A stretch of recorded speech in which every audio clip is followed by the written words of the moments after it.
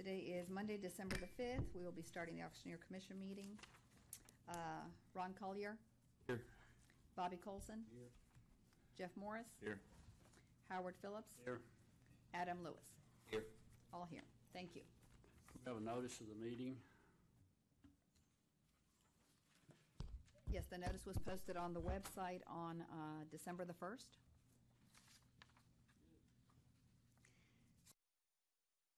We have a motion to adopt the minutes.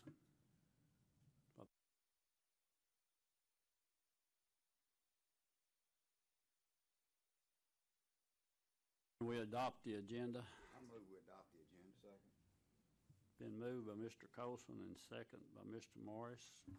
All in favor, aye. Aye. Aye. Now the minutes. Do I hear a motion to approve the minutes? I'll make a motion to approve. Second.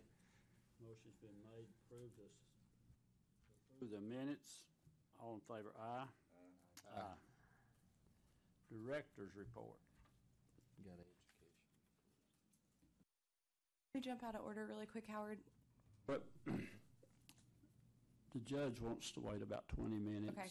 We have Frankie Anderson here. He's with the Legislative Liaison Team. I'd like to hear from him. Any questions that you all have for him on the rulemaking? Right now, we have our next rulemaking. I think we're set to go on the 15th for auctioneers.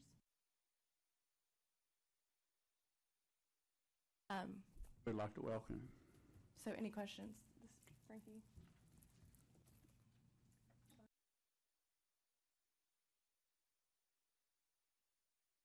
There you go. Thank you. Good morning. Good morning. Like she said, I'm Frankie Anderson. I'm the Director of Legislation for the department, so happy to answer any questions you have about the rulemaking hearing. Okay, can we talk about the online auction rule that was before the legislature now to get a definition of that? A definition of the rule? Of the online auctions. Of the online auctions. So my understanding is, and I have to look at the rules that I have here before me, the rule specifically, it defines what a time listing does not include in the rules. Essentially, if time is extended beyond the stated ending time, then the auction and the person conducting the auction are no longer included in the licensing exemption found in TCA 6219-103. Are you aware that they're trying to change that rule? Yes, sir. Okay. Mm-hmm. Okay, do you know where that stands? So last month, this was before the Joint Government Operations Committee and the legislature, and there was some confusion, I believe, about what the rule does, and the decision made by the committee was to stay the rule. And so what happens when a rule is stayed, then the effective date is postponed for up to 60 days, allowing time to have another rulemaking hearing. And so that's where we're at in the process right now. That's what we're waiting until the 15th, until that rule is back before the committee. I'm looking at that. It was actually, yeah, I believe it's actually 15th. They weren't sure. Okay, so there's two dates for rule review they're anticipating, but this rule, I believe, we expect it to be heard on the 14th on Wednesday. Yes, okay, does that rule not take effect December the 5th? December the 5th? It got the effective date moved online to the 16th.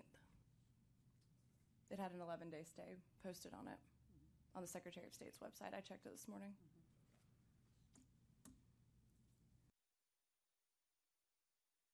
Okay, where do we stand? What needs to take place to get it to stay as is? To stay as is, the rule would, the Joint Government Operations Committee, they would either need to approve the rule as it is, or they could choose not to make a recommendation on the rule, and the rule would still go into effect. The rule would still go into effect, however, it wouldn't end up in the omnibus bill. Therefore, at June 31st, or June 30th, it would expire. It wouldn't go into effect. That's if they reject the rule, correct? If they reject the rule. Sure. So there's three things that could possibly happen. They could either accept it, reject it, or do nothing. Yes, sir. Okay, and if they accept it, it's good. If they reject it, it's good till June 30th. And then if they do nothing, It would still go into effect. and date on it or anything. That's correct, unless there was a decision by the legislature not to include it in the omnibus bill. But I'm sure that you're familiar with this that was passed in 2006, the eBay rule is how this got started for online auctions for eBay. And what it was, you could open you up a store and take consignments to sell online for eBay. And since that was what the original rule was for, okay? And then people doing tag sales and the state sales and the online got popular, so they started selling online at your house or whoever's house. And with no rules or regulations. Then, now we've strayed away from the original eBay rule. And the Attorney General, this was his opinion, because Mr. Colson, I think, asked for it. But I don't understand how that we could let this continue and let people do online auctions and not stay under this rule. This rule is very lenient for them. And as easy as it is to get an auctioneer license and have a bond and some insurance for people that you're doing business for.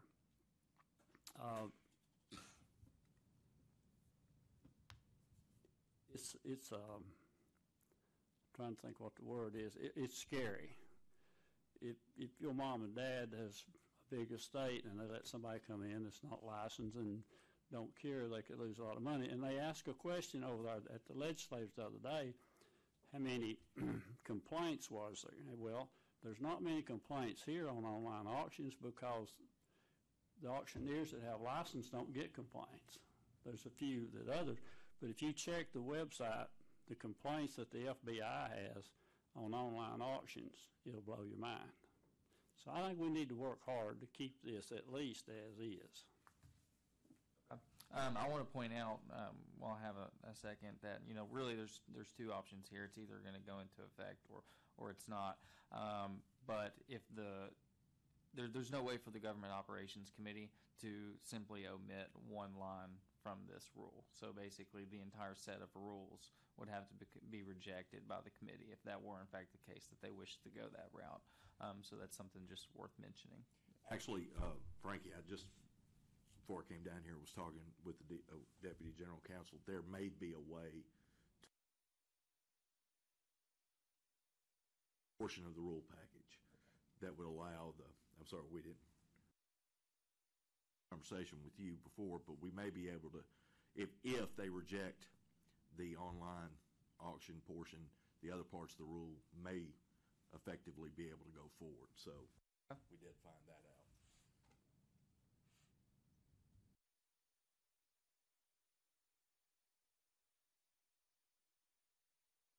There's other portions of this rule, the military applicant portion, and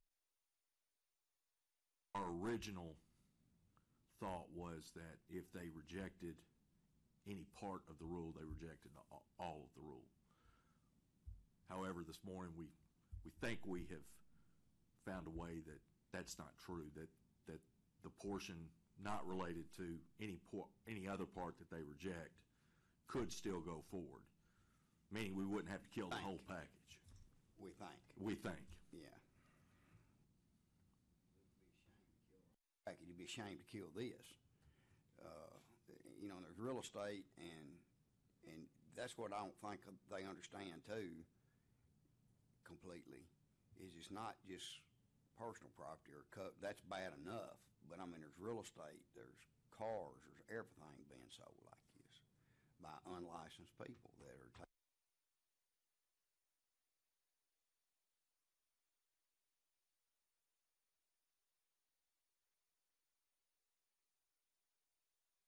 This company, or Yeah, they're a company out of North Dakota. Are you familiar with them that's pushing this? I'm familiar to the extent I that I've forgot met what the with name is. the individuals here at the department who've informed me of how they're involved in this. So I'm not very well versed in their company and what they do.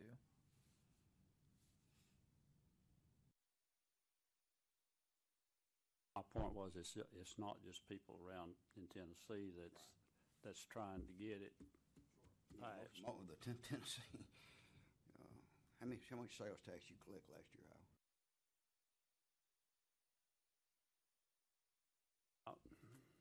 Up around 400,000.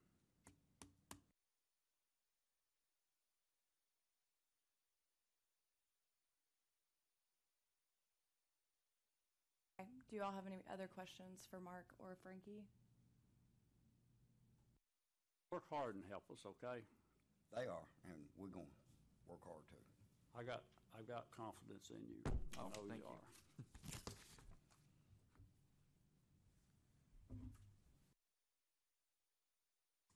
Thank y'all very much. We can come back to that at the end of the meeting too if you all want to discuss further.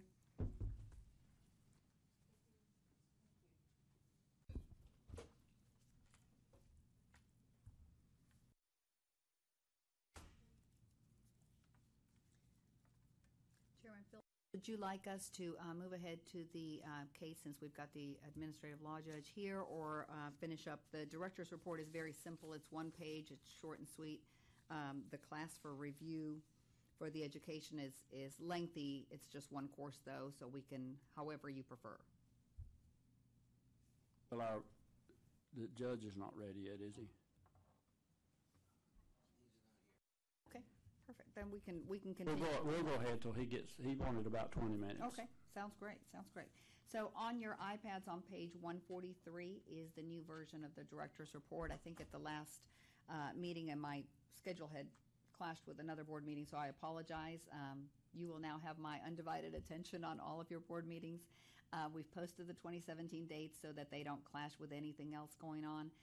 This is the new look for the financial information that we will be given, and I'm skipping to 143 because that class is relatively long, and we'll go back to it then in a minute. What the finance team is doing is separating our revenues, our expenses, and the good thing with this proposed format is that the cost backs on a monthly basis are going to be added here to the best that they can give us, as opposed to one large number at the end of the year that sometimes can affect the overall total that a commissioner board has. So for the 4 months so far in this fiscal year, July, August, September, and October, the revenues are at the $77,905, and then the expenses below are at $44,000, leaving us in good shape so far, not only for this year, but then at the bottom, they've got some historical trends that as this new method is used, I think will start meaning something. We'll be able to compare March to March and April to April from previous years and look forward. So I think this will. Is that it? That is it. We can then go backwards if you like. Pages 16 through 142 are the entire educational request for approval. It's one class. I'll give you all plenty of time to review, and Cody sent this out via email as well.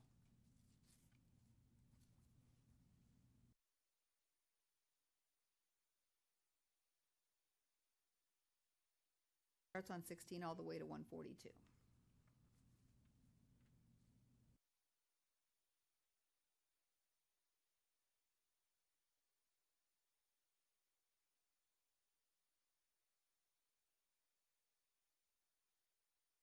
We need to read all this, or can you explain it? Cody may be better off explaining it than I am. It's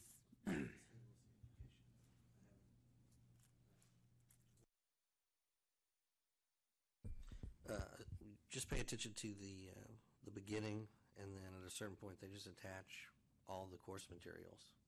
So if you were to read through it, you would have essentially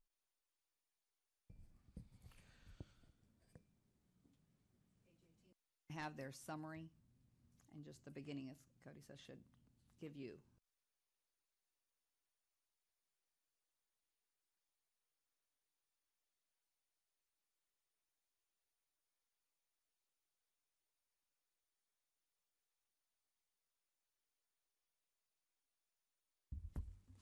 my only concern about a lot of these courses that we get submitted, these are people that are in the course business.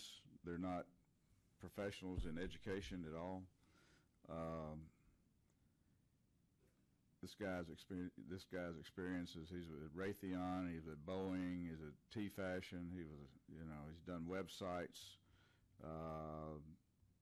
and they take our law and they basically regurgitate that back to us as a course. Make them read the law. Then they're going into some marketing and that sort of thing. But I don't know that any of them have ever been involved in the auction business or ever been involved in auction schools themselves. I don't know that they know, like I said, they're professional course people, and they write all this stuff, and we have no way of, without taking the course ourselves, whether or not they have any knowledge about our industry. And I don't know how do we suss that out or sort that out.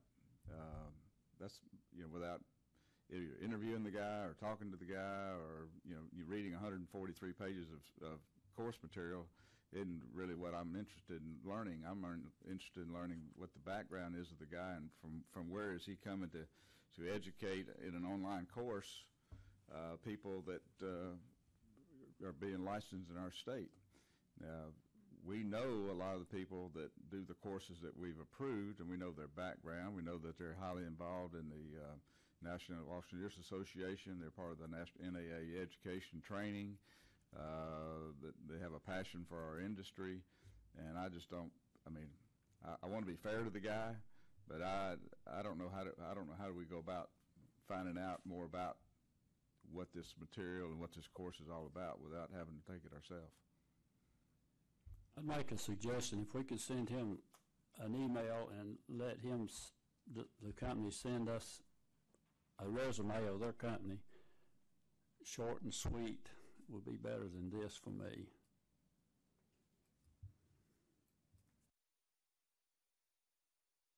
How many online schools do we need? I mean, that's a fantastic thing to offer for those that can't make it.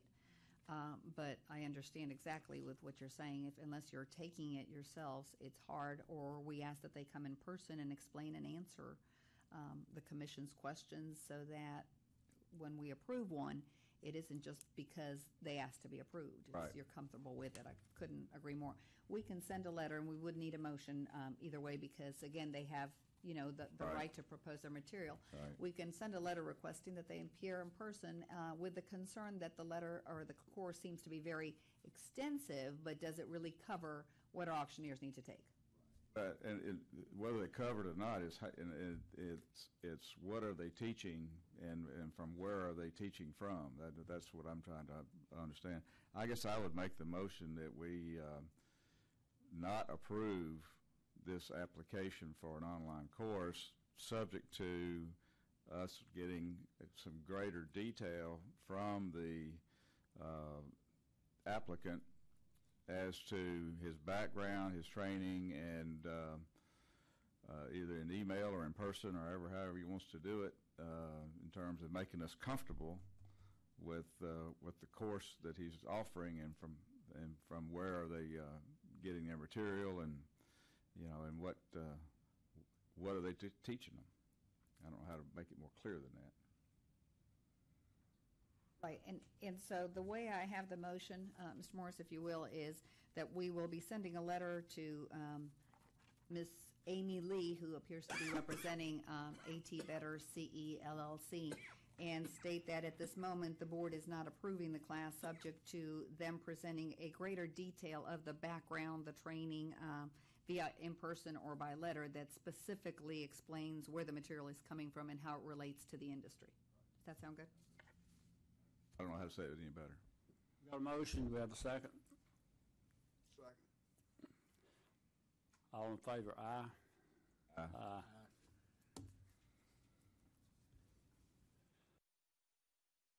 Okay, I guess we'll get the judge and continue with that.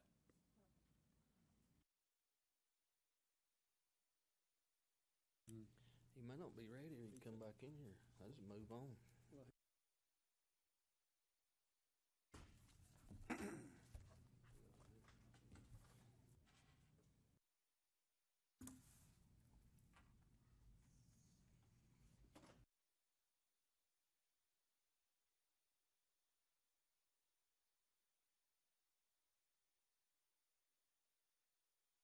We'll turn it over to you for as long as you want.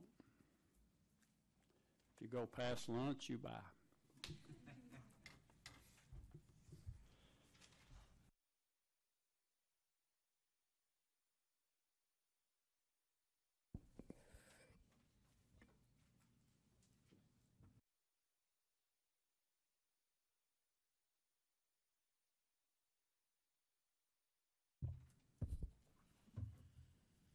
We'll go ahead and begin. Today is December 5th, 2016. This is a hearing conducted by the Tennessee Auctioneer Commission. Fangio, DBA Tri-City Sales and Auctions.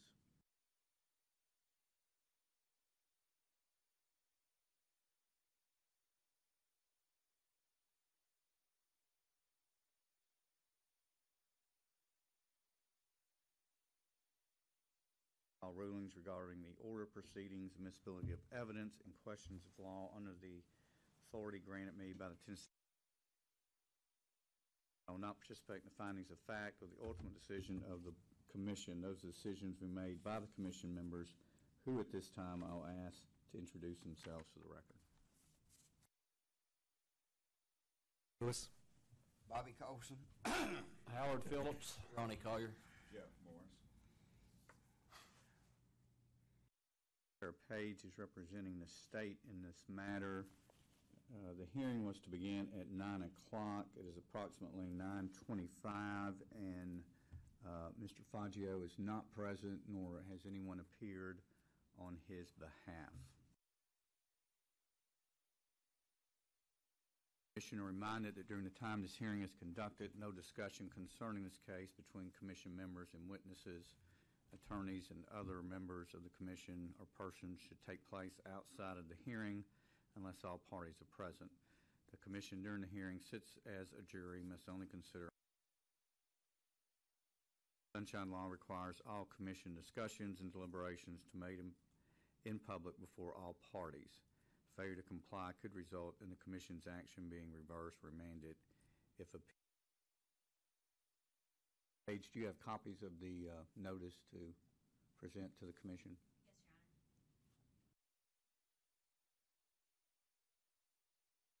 Your Honor. The commission, if you just take a moment and review the notice of hearing and charges, make sure there's no conflicts. Thank you.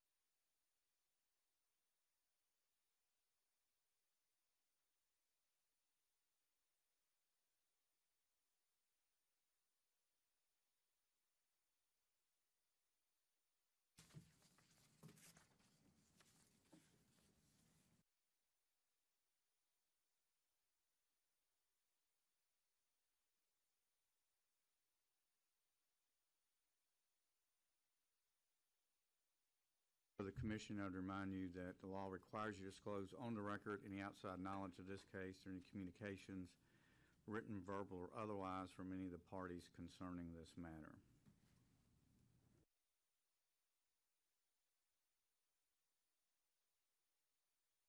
Assessment of maximum civil penalty of up to $200,000.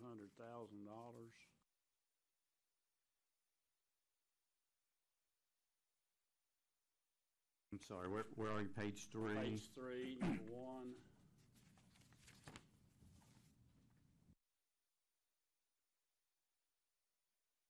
Actually, yeah, it says 200,000, and in parentheses it has 2,500. I don't think that's the correct rule anyway. That rule provides when it's the commission's administrative director and investigator that's issuing fine or penalty, and it's actually the rule before that, which is 0160-01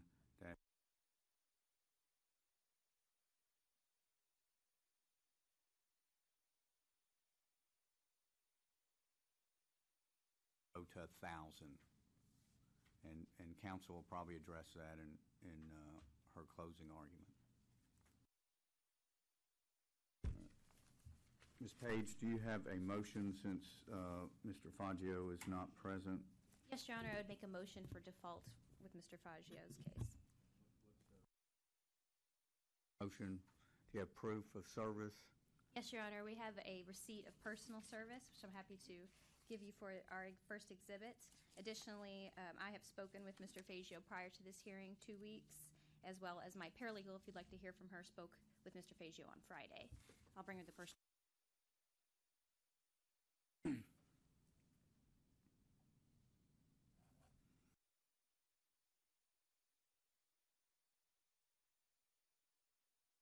don't have to pass that to them.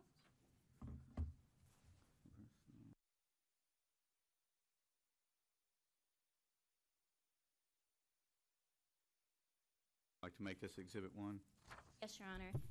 This was for the original notice of hearing and charges. The notice of hearing and charges was amended prior to this receipt. However, it did not change in substance. The amended notice was filed as a result of Mr. Faggio continuing the previous hearing date. So, further evidence Mr. Faggio was aware of this hearing. Personal service receipt will be marked as Exhibit 1.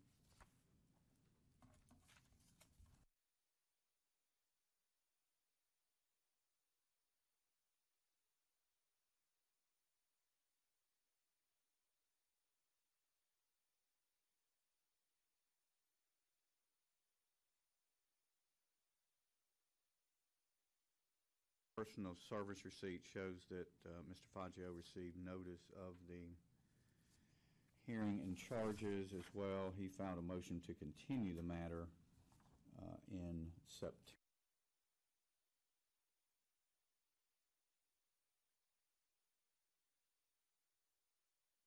Faggio was aware of the hearing, and I find as a matter of law that notice was sufficient. At this time, the commission must decide whether or not to grant.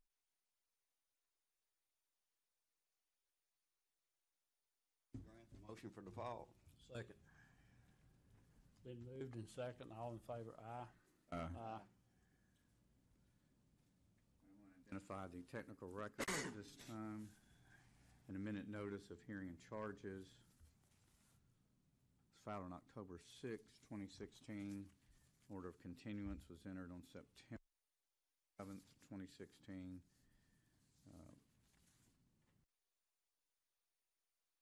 On behalf of Mr. Faggio on September 20th, 2016. Witnesses and exhibits was filed on September 14th, 2016. Notice exhibit was filed on September 13th, 2016. Entered on July 11th, 2016, and a notice of hearing and charge.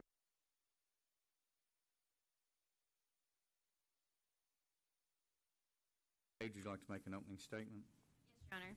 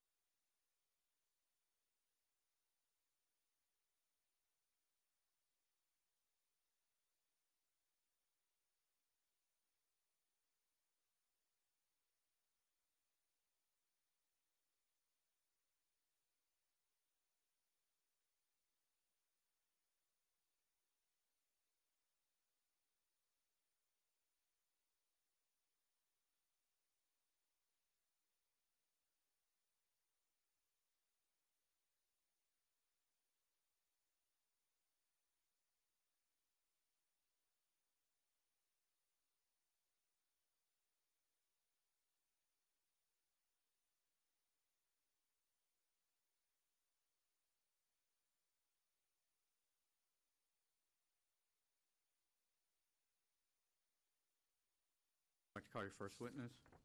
Yes, Your Honor. Call Marshall Buckner to the stand.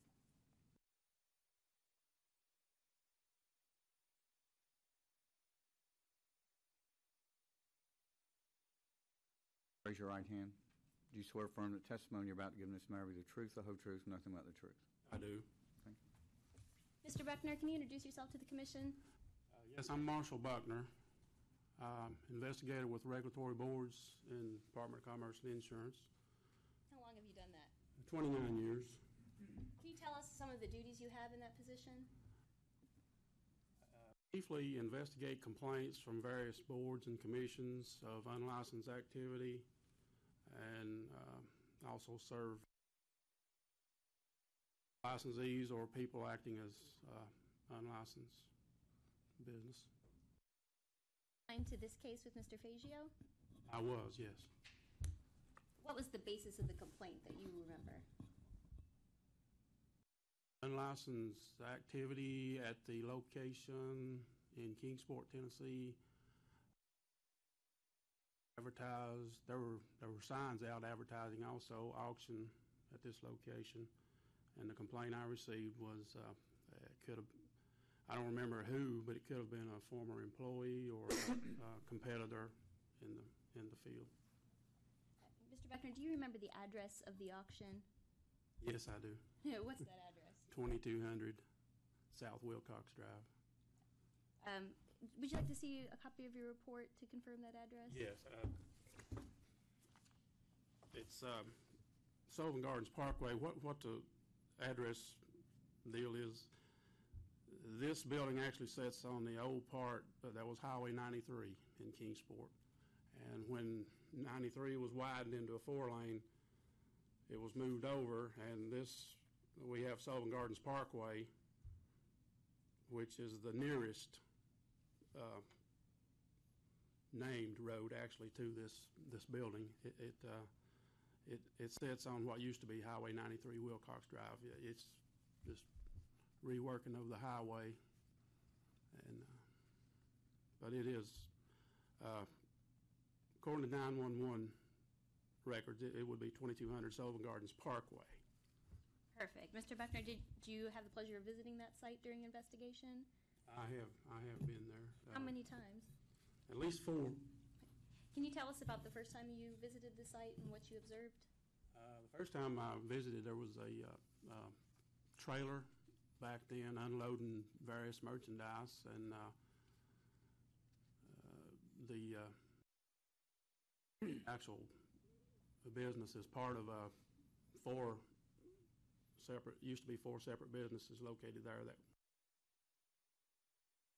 this particular business, there was a lot of seating, and there was a counter up for the auctioneer to sit, and records keeper, and there was a crowd gathering up, and merchandise being unloaded. And photographs of the building while you were there? I have taken photographs of the building at least a couple of times. Oh, perfect. I'm going to hand you a document, and you can tell us what that document is. Now, this is the building where the auction was being conducted inside. It occupies actually like two sections of the old center that was there. In the picture, you see a chair sitting in the doorway. That's one of 2. Both of those doors go into the same area. Sorry to interrupt you, Mr. Buckner. Did you took this photograph? Yes. Is this an accurate depiction of what it looked like when you visited that site? Yes, it is. Your Honor, we would enter this into evidence as Exhibit 2. 2 will be marked the 2 photographs that have been identified as the site that Mr. Buckner visited. Mr. Buckner, when you went... Just a minute, Oh, while she sorry. marks the exhibit. Yes, Your Honor.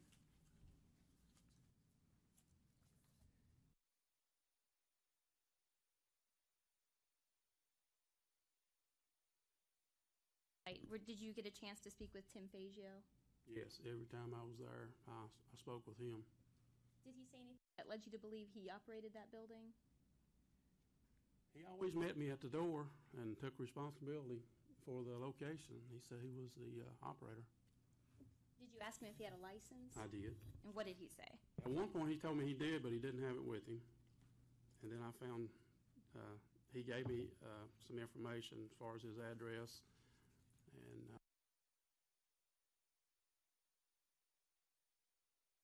driver's license number and all that. I took that information down the first time I met with him.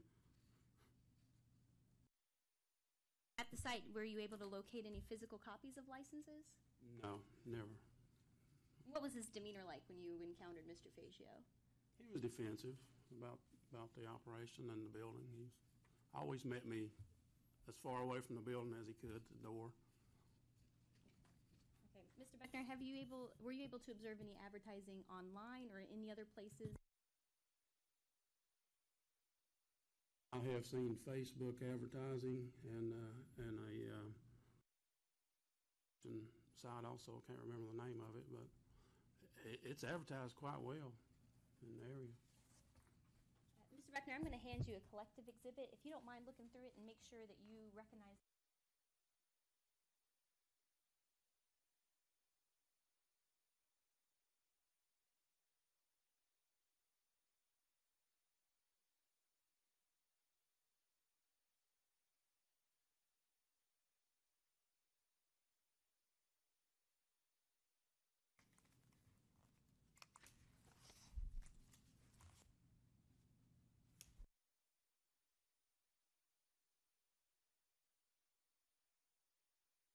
I have seen a lot of these, yes. And what are these? Advertisements for and dates for an auction at this location, Tri-Cities Auction and Sales. What website are those posts from? Tri-Cities Auction and Sales. Are they Facebook advertisements or are they from that auction site? I think they're Facebook. I've looked at both, and this looks like it would be a Facebook. What led you to believe these are actually from Tri-Cities? Do they have any information that would tie them to Mr. Fazio's business site? Well, the name Tri-Cities Auction and Sales and the phone number's down here. How do you recognize that phone number? I've seen that phone number, taken pictures of it, and looked at it quite a bit. Posted on the building. Oh, it's on the Tri-Cities building? Yes, it was at one time on the sign for the business. Do any of the advertisements list the address for that site? Auction house, rather. I know it's there so well that I can't say specifically. It's just one of these things. When I look at it, I know where it's at automatically. Are these posts similar to what you viewed online on the Facebook page? Yes. Yeah, look, I have seen a lot of these.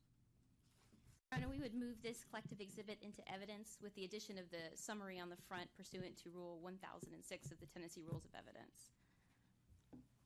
Where you'll be marked advertisements for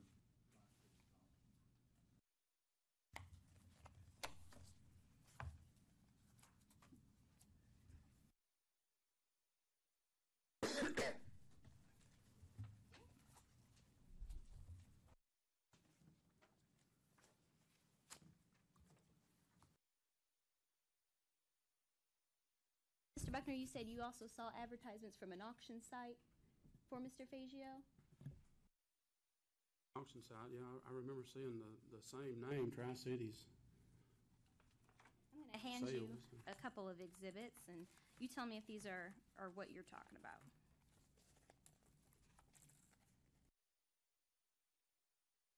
Looks familiar. I have seen this. Yeah. Auction zip. Anything on these documents that would lead you to believe that they're associated with Tri-Cities Auction and Tim Fazio? Name, Tri-Cities Sales and Auction, and the phone number again, and the address, 2200 Sullivan Gardens Parkway.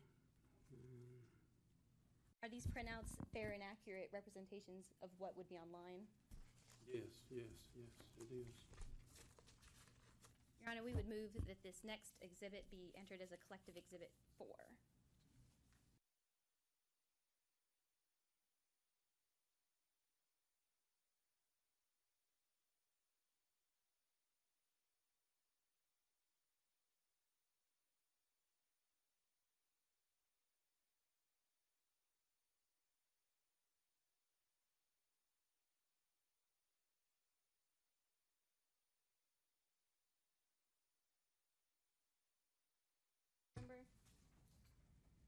If I dated the report September 5th, and the date I did the report or the date I went there, I would have to see, look at the, on September 5th, yes, it is in my report, Fifth of what year? 2015. Mark the next exhibit. Exhibit 4 will be marked, collective exhibit 4 will be marked 4 pages of advertisement that lists Tri-City sales.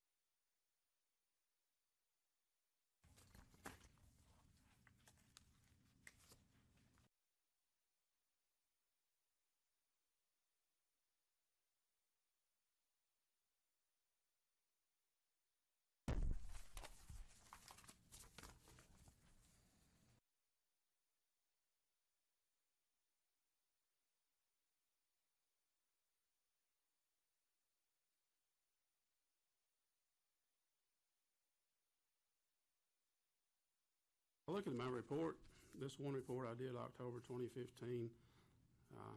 I remember also this other guy was there. He was proud. He let me make his picture, but Tim Fazio didn't want his picture made.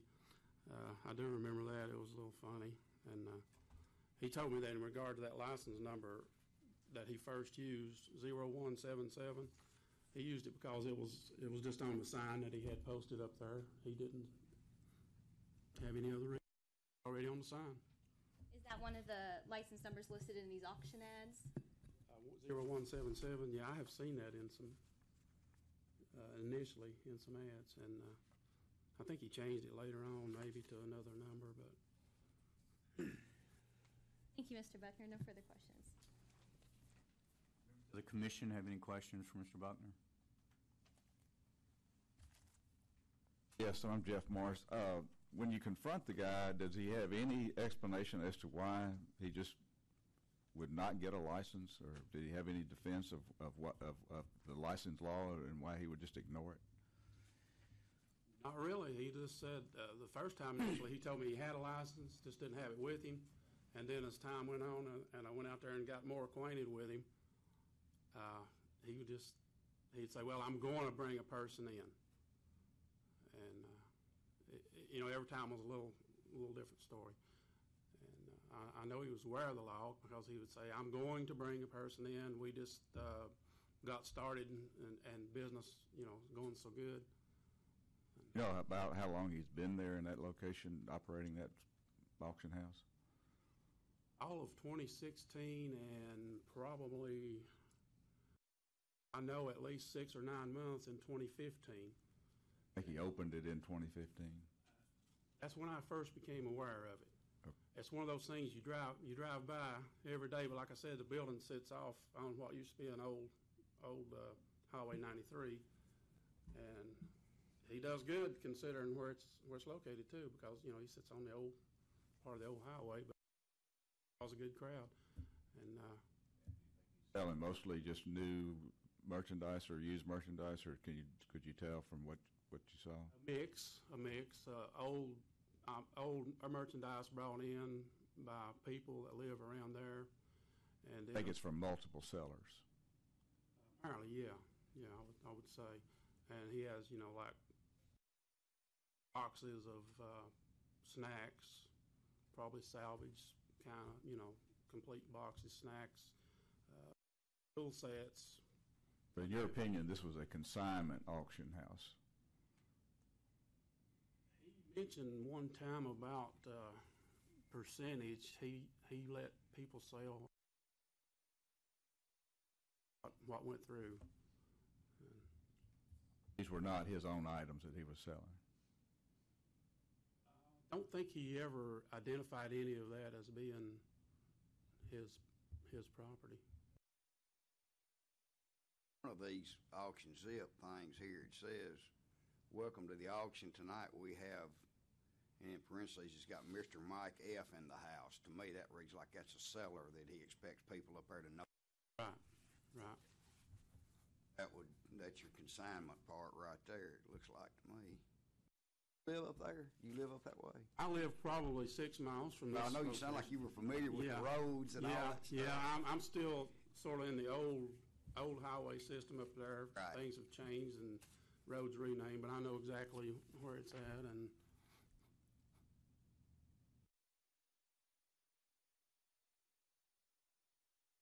this has been going on for approximately 2 years.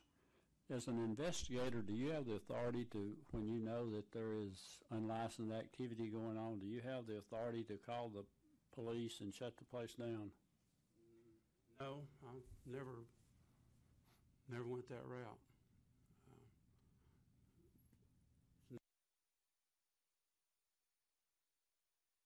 Any other questions for this witness? Is he operating now? I mean, still? As far as I know, yes. Does he do the auctioneering himself? Or? I have never seen anybody actually do auctioneer. I've gathered and waiting, but if they did it is after I left, and I didn't spend a lot of time there, you know. You actually weren't ever at one of the auctions, right? I have stayed there, but it never did start while I was there. Okay. I've seen the big crowd gather, and they were ready. I'm not doubting you. I'm just wondering in my mind. No, I have never actually seen. Okay. The closest there was another guy that came in there. I can't remember his name. He had an auctioneer license. He was there one time during my visit, and he was on the person keeping records, and that's the closest I came to, you know. See. I'd say as long as you're standing there, we're gonna start a little late today. Yeah, matter of fact, I think that was said. You know, we're waiting on so and so with another trailer. So. Any other questions? Ms. Page, you have any further questions of the witness? No, Your Honor. Okay, you can step down. You can call your next witness, Ms. Page. State calls Roxana Gumuccia. Just a moment. Oh, sorry about that. You need to raise your right hand, please. Do you swear affirm the testimony about giving this matter the truth, the whole truth, nothing but the truth? Yes, Roxana Gumuccia. I'm the Executive Director for this commission. 2.5 months. How long have you served as an Executive Director for the department? Close to 4 years. Can you tell us some of the responsibilities that entails? Yes, I'm the custodian of the records for the licensees. That would involve, in this particular commission, the individual auctioneers, the firms and galleries, any complaints against these or on the profession. You're aware of the complaint and the basis of it in this case? Yes, I am. Can you tell us a little bit about the complaint? Yes, this complaint was received on August 31st of 2015. The complainant stated that an individual that he was associated with in doing auctions, and he was still holding out himself to do auctions 2 days a week on Thursdays and Saturdays, did not have a proper escrow account, and was in essence turning him in for doing unlicensed activity. Did you review Mr. Fagio's file or go through CORE to try to identify whether Mr. Fagio had a license? Yes, we did. At that time, the office was just rolling its database system over to what's now called CORE, which is where all the records for complaints and licensees is kept. Looked for Tim Fagio for an individual auctioneer license. He did not have one. Also a firm or gallery license at that point, and he did not. Was there a license for any business called Tri-Cities Sales and Auction? No, never has been. I'm going to hand you a page of our collective exhibit 3 from Auction Zip, or I believe 4 actually. And this is the September 3rd date. The September 5th date. And at the bottom there is a license number, 0177. Have you had a chance to investigate where or who that license belongs to? Yes, that license within this profession belongs actually to an individual, last name Whitmire, I believe, who's actually deceased, and so that would have been an auctioneer. And also within the actual firms and galleries, It belongs to a firm that is not associated with Tri-City. The name's completely different. The owners have nothing to do with Mr. Fazio. That particular license was issued in 1977, is still current today, but doesn't appear to have any association with him. I'm going to also hand you a same exhibit, but I'm going to the April 30th auction date. And there's a different license number on that one, 5918. Have you been able to look into who holds that license? Yes, 5918 actually belongs to an auctioneer. Last name is Yoder, and at some point there was a relation. Mr. Fazio and him, but this particular auction's date would not line up to when they were together. So even with these license numbers offered, it still appeared from your investigation that there wasn't a license actually associated with Tri-Cities? That is correct. What time periods did Tri-Cities auctions operate without a licensee? It appears that they operated after March of 2016 and continue to date, and then a period between, I think, September 3rd through October the 1st in 2015 as well. And just to clarify, there was a licensee at some point in October of 2015? Yes, that was doing the auctions. How long did he stay with that firm, do you recall? I think a couple of months. And then there's a long stretch of time between October of 2015 through March where there's an association with the licensee, yes. Perfect. From your experience with this commission, what law requires an auction firm to hold such a permit? 62-19-102 basically says that it is unlawful to conduct an auction without an auctioneer, or to conduct an auction or advertise of one without having a firm, gallery, or an auctioneer do the auction. That you said it includes advertisement as well? That is correct. No further questions. Questions of the witness?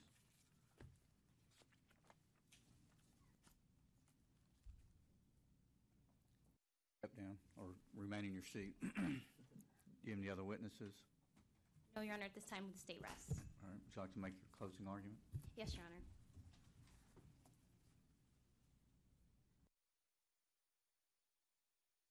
Showing you today, Mr. Tim Fazio is operating an unlicensed Fazio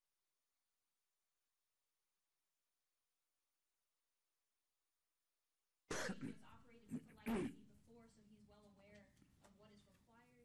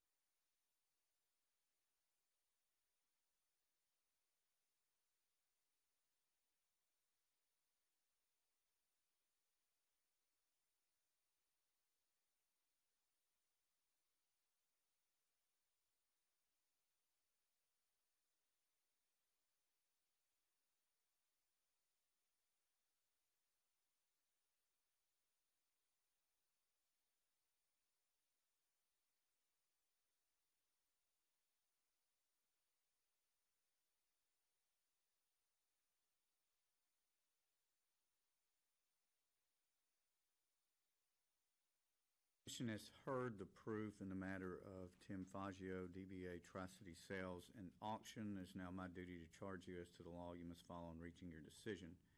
You are the exclusive judges of the facts in this case. You are also the exclusive judges of the law, specifically your statutes, rules, and regulations, and their application to the case. You should apply the law to the facts and decide in this case in the directions of my charge. You exclusively have the authority to make findings of fact and reach conclusions of law in this matter. No one else can participate in The state has alleged that the respondent has violated certain of your statutes and rules. The state's burden of proof to show by preponderance of the evidence that these violations have occurred. Do not confuse this standard with the higher standard of beyond a reasonable doubt. A preponderance of the evidence means the greater weight of the evidence, or that there is sufficient proven information to cause you to believe allegations provide the more probable conclusion based upon all the evidence presented. Your inquiry into violations of rules and statutes to those that were specifically alleged in the state's notice of hearing and charges. And you must base your determination solely on the evidence presented to you during this hearing.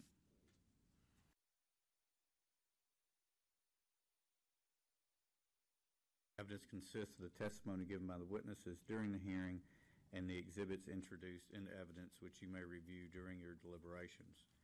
Statements and arguments by the attorneys in this case and documents in the technical record,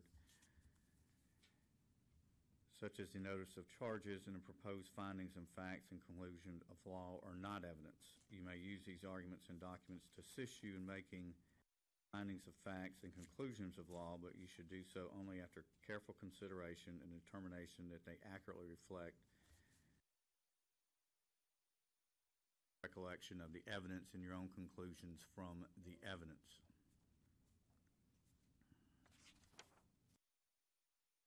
Make your findings of facts based solely on the evidence presented to you at this hearing.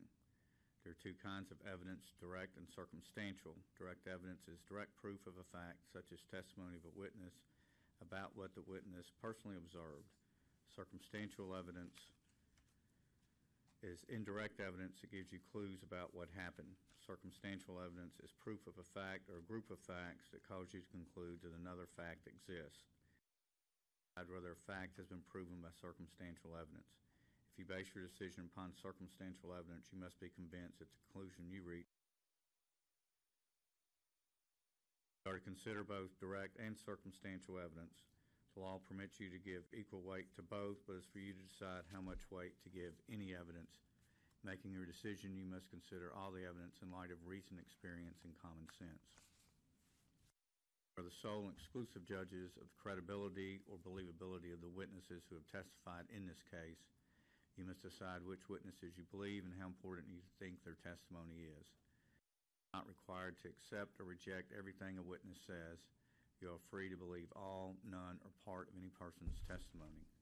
In deciding which testimony you believe, you should rely on your own common sense and everyday experience.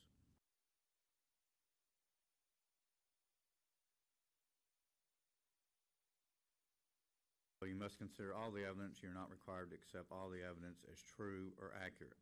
There may be discrepancies or differences within a witness testimony or between the testimony of different witnesses. This does not necessarily mean that a witness. Sometimes when two people observe an event, they will see or hear it differently.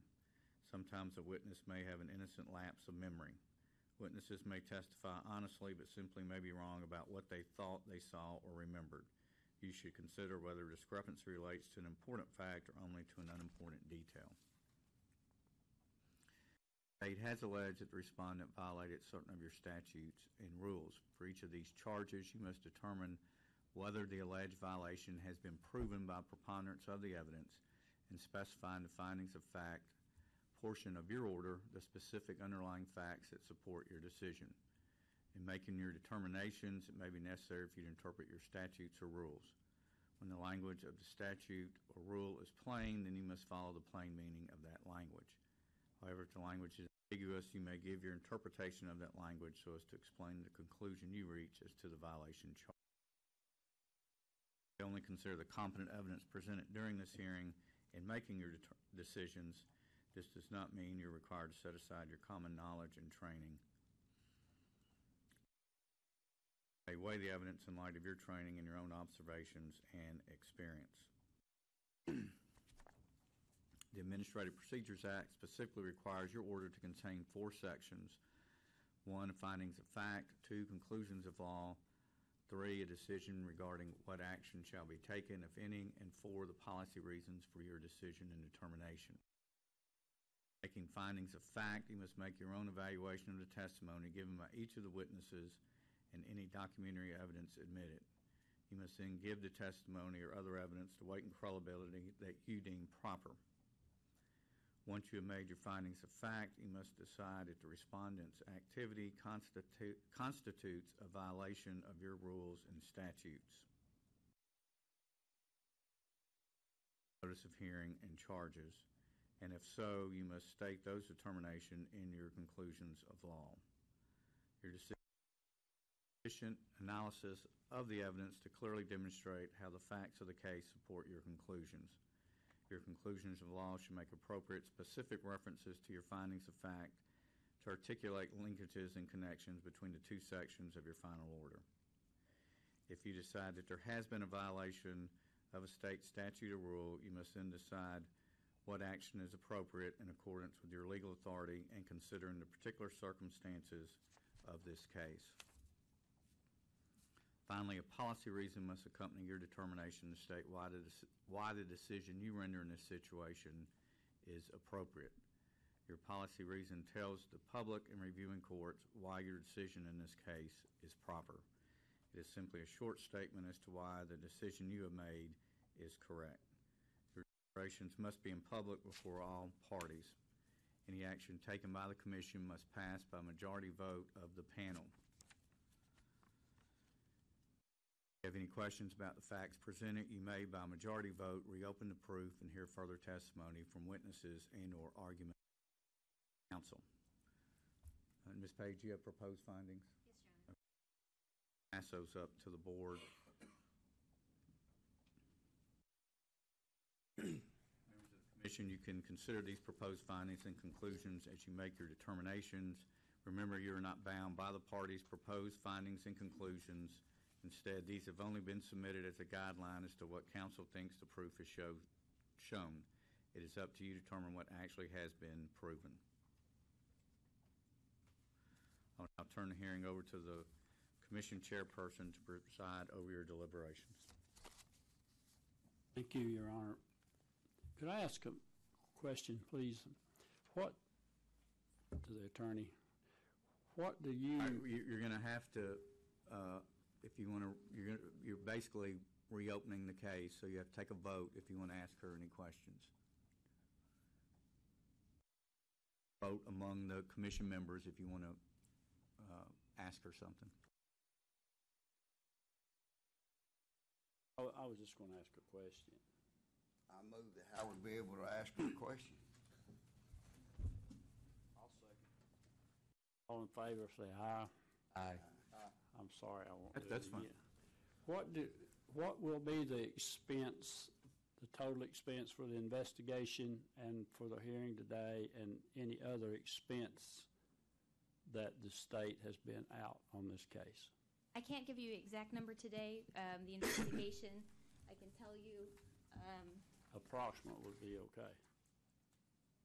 At this point, what I do is I file for a request for those expenses from investigation after the hearing.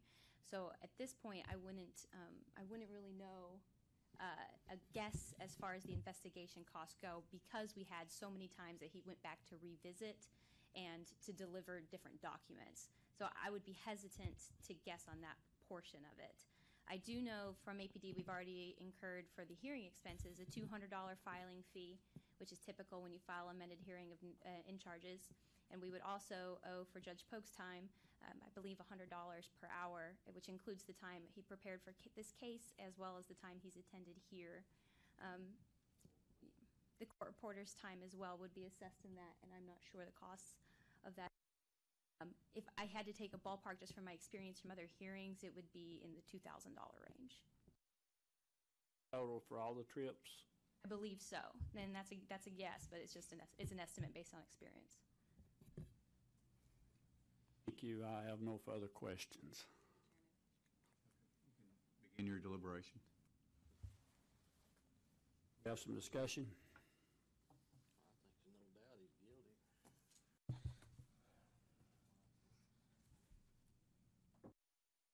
Like the state proved their case. Abundance of the evidence.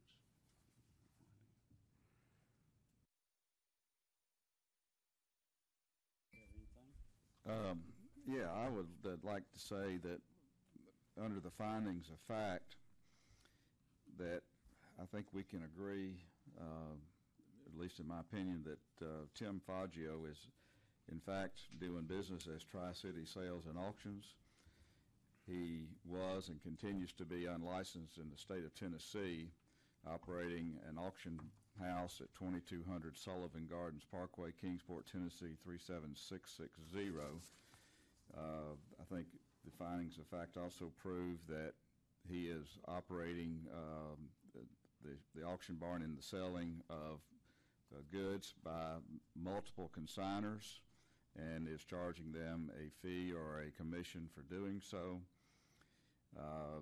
He has widely advertised these auctions, and we have evidence in front of us that proves that there are at least probably 67 different occasions where he has held auctions either on a Thursday or a Saturday night each week, and that he has been doing that without a licensed auctioneer, at least from the period prior to October the 1st, 2015, and after the date of March 30th, 2016, during which time he did have a licensee, Dave Duvall, operating as a licensed auctioneer, we think.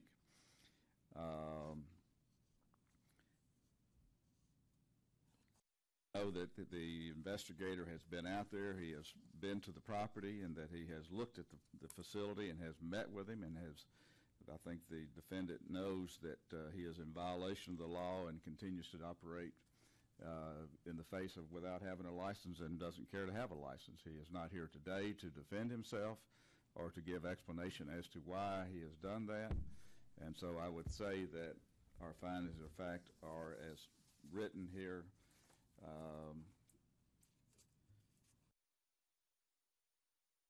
Has not been able to produce a license, nor do we have any record of any license within the department at any time. And ongoing, he has not stopped operations, and he's continues to be on an operation. I think we need to, and he is in violation of the law, which is Tennessee Code 62-19-102, which says it is unlawful for any person to act or advertise or represent to be an auctioneer, apprentice auctioneer, or firm without holding a valid license issued by the commission under this chapter of prior state law. That would be the finding that I would read into the record. Thank you, Mr. Morris. Do we have a motion? Motion, we accept the proposed findings of fact. Are you, to be clear, are you making a motion what he said or what's written down, the proposed ones? I was not asking for one that he said. I was asking if anybody had a motion as far as the penalty or guilty or not guilty. We got to find the findings. But you have to have findings of facts that you vote on. I move that before you get to conclusions of law. Can we use this? You can, but you need to go through them one by one and make sure that you agree with them or just so first we have a motion. What I said. We have a motion on the floor to approve what Mr. Morris said. And that's what I want to be clear, Mr. Morris. Were you reading these items one by one? In most part, I was, yes, but I think I added a couple little things to that. As opposed as I think we need to read them one by one, and I can do that if you'd like me to. And as I said earlier, you can follow these, you can do your own, you can modify these. It's however you all want to do it. I can amend my motion if it'll Mr. Morris avoid rereading this. Mr. Morris still has the floor. Do we? Oh, he can go ahead. If you'd like for me, I will read the proposed findings of fact. All right, that's fine. All right, so in addition to what I said, we'll start over and say the proposed findings of fact, and I think that they are, and I think the commission agrees that the respondent, Tim Faggio, doing business as Tri-City Sales and Auction, was and continues to be unlicensed in the state of Tennessee, and that he operates at 2200 Sullivan Gardens Parkway, Kingsport, Tennessee 37660.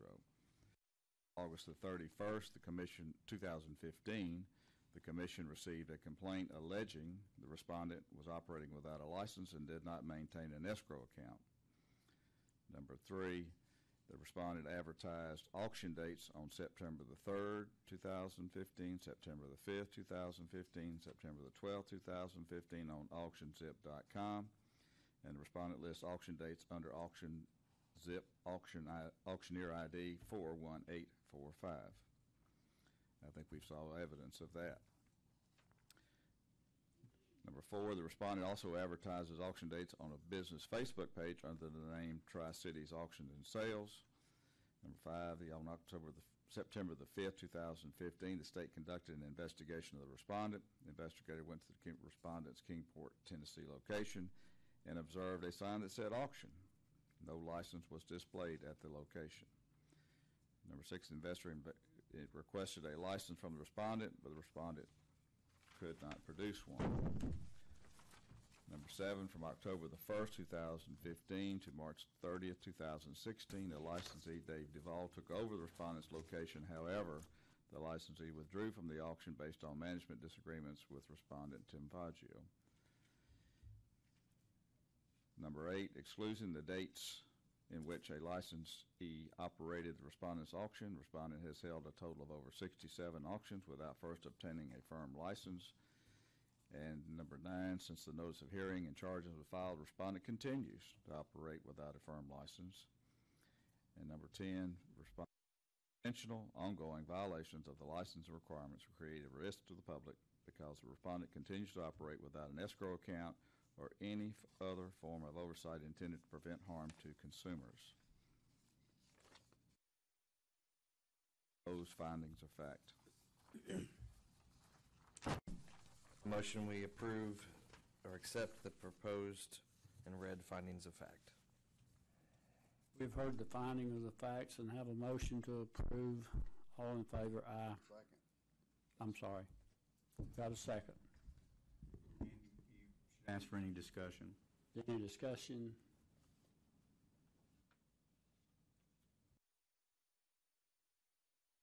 Hearing none, let's have a roll call. Thank you. Mr. Jeff Collier? Jeff Morris. I'm sorry. Ron Collier? Yes. Thank you. Bobby Colson? Yes. Jeff Morris? Yes.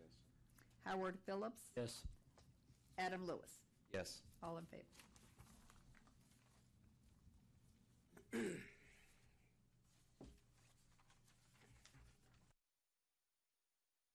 Chairman, I would move also that we have some conclusions based on the facts that we have found, and that I think that we can say that we can conclude that he has committed a violation of Tennessee Code 6219-102, which says it's unlawful for any person to act or advertise or represent to be an auctioneer, apprentice, auctioneer firm without holding a valid license issued by the commission under the chapter or under prior state law, and that he is in violation, in my opinion, and I move that we conclude that. Second.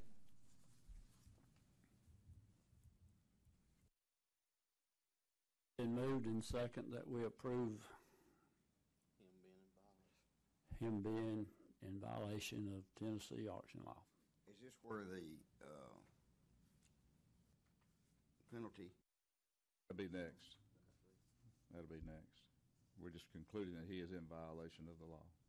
We have another roll call, please. Conclusion of facts. Ron Collier? Yes. Bobby Colson? Yes. Jeff Morris? Yes. Howard Phillips? Yes. Adam Lewis? Yes. Thank you.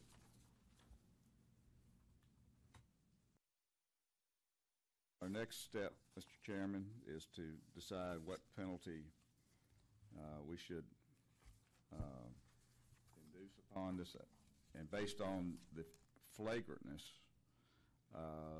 of this violation and the fact that he has not attended or offered any defense, I move that we give it the maximum penalty allowable under the law, which would be $1,000 per occurrence, which would be times 67 occurrences, and to include all costs of the hearing and investigation to be assessed to the defendant as well on top of that. Second. It's been moved and second that a penalty be assessed of $67,000 plus all expenses. Is that correct? That's correct. Roll call, please. Can I ask for any discussion? Is there any discussion? That's what I was trying to think.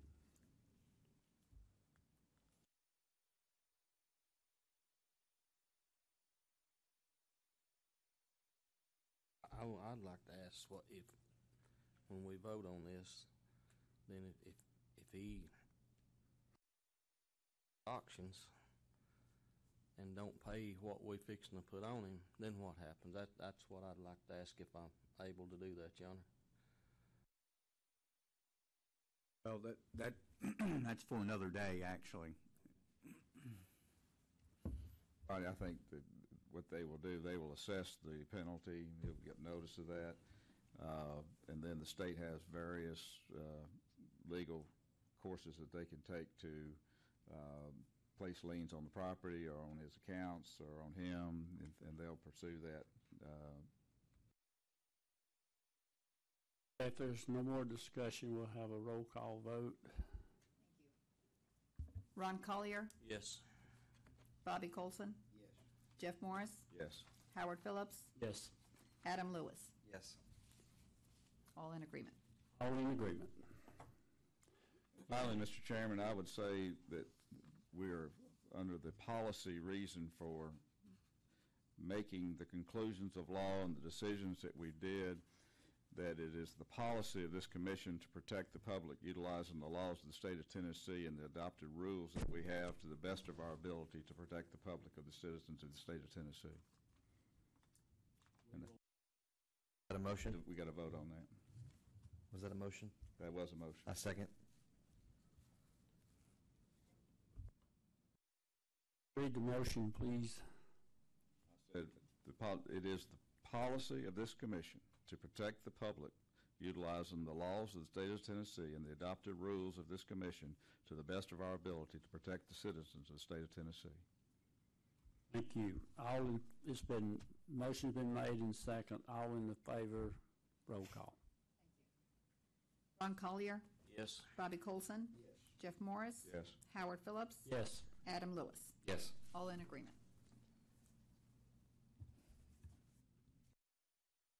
Thank you, member of the commission, for your time. That concludes the hearing. Thank you, sir. Thank you, members of the commission. I appreciate your time and letting me appear before you today. Very nice job. Good job. I'd like to take a 10-minute break, please. Bathroom there. I need to freshen up my coffee. Thank you very much, sir. Have a good day. Sorry, Y'all I'm about. not long.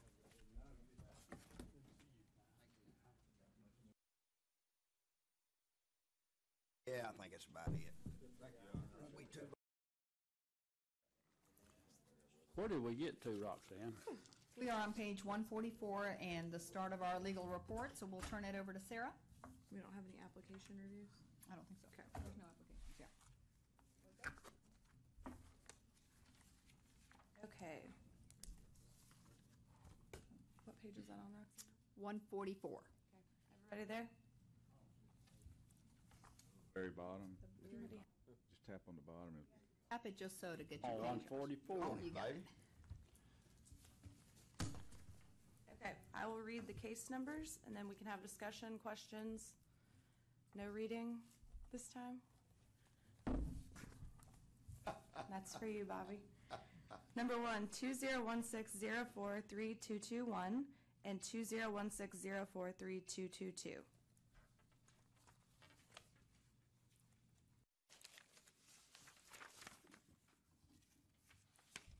Are you sure you couldn't read this one before I understand it?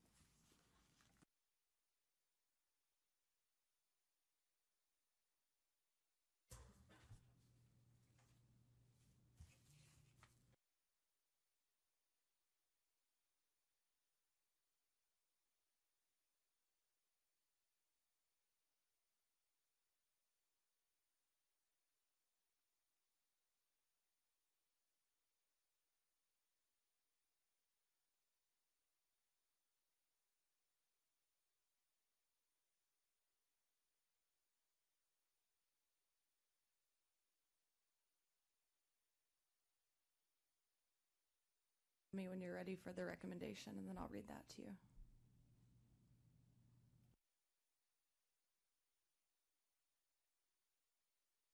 Breaking the law, and we're gonna fine him for like $1,000 and give him the option. You know, if you come and do this or do that, you know, you only give us $250. Breaking the law, he's breaking the law. You know. I did this. We do it in some of the other programs, and we've had a lot of success with people actually coming in and getting licensed. So I just threw that out there. You don't have to do it. We can do the 1,000 and just leave it at that, or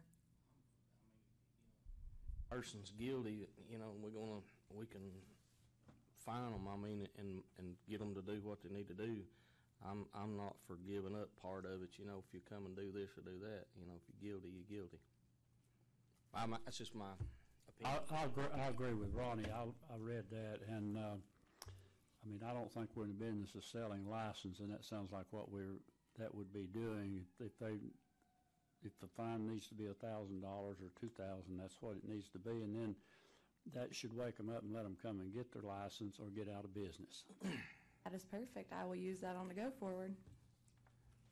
So for this one, respondent 1, I made the recommendation of 1,000, drop it to $250 if they applied for their licensure.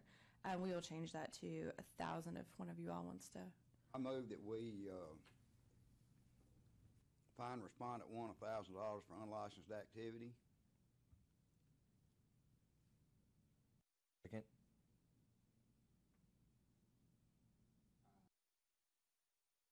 Okay, I was waiting on you to go on. Is that all you're saying? You want to Yeah. do respondent 1 and 2 together?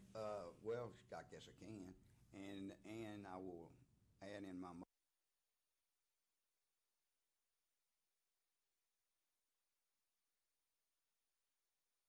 Second.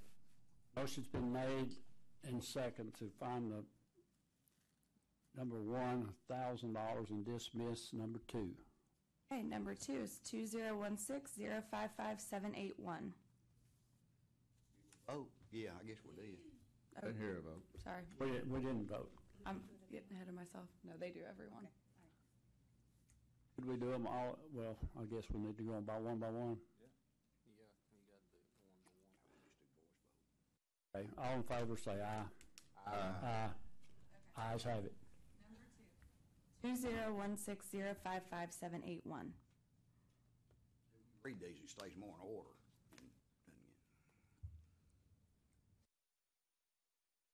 Want to read it for us? Are you reading it? Oh. Wasn't okay. planning on it. Okay.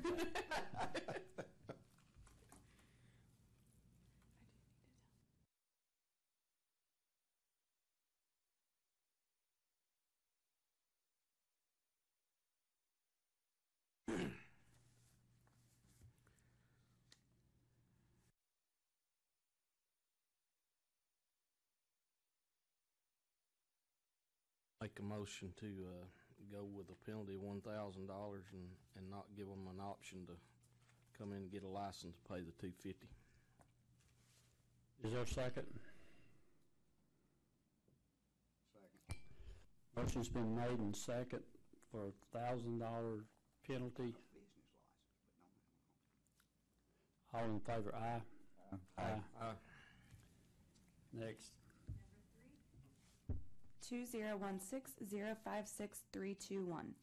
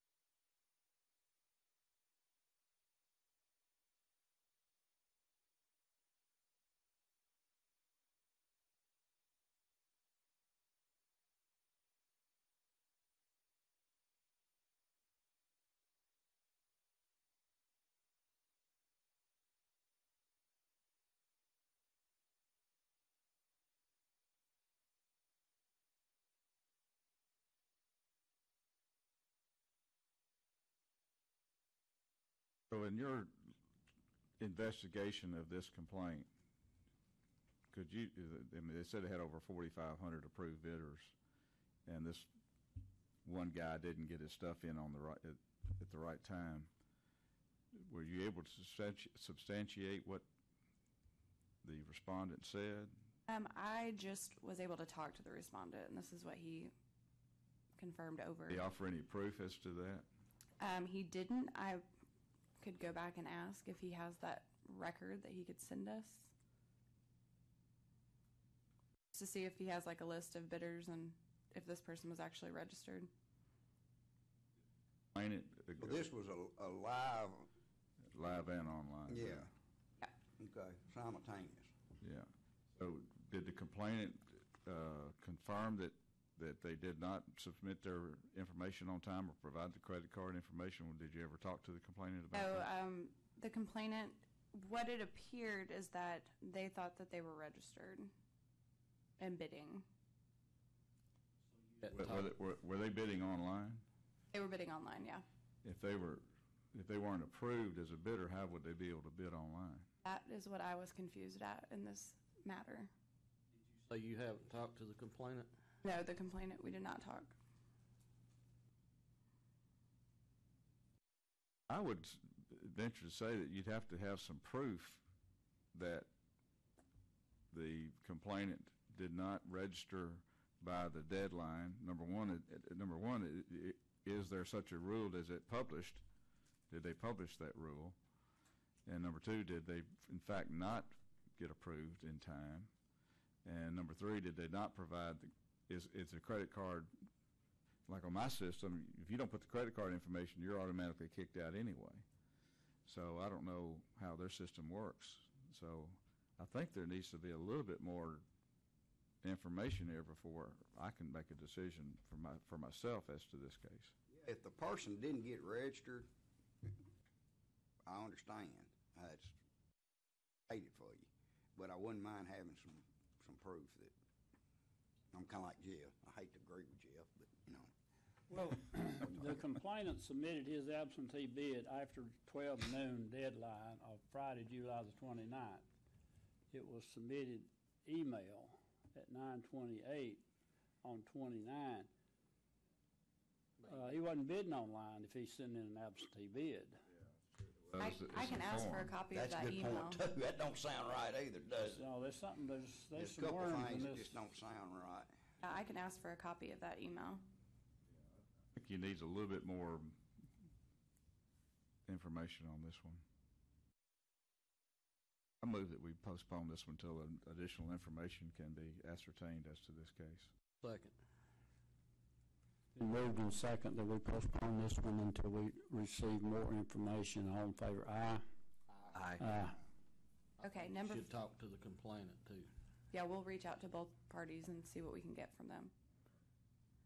Number 4 is 2016-057391.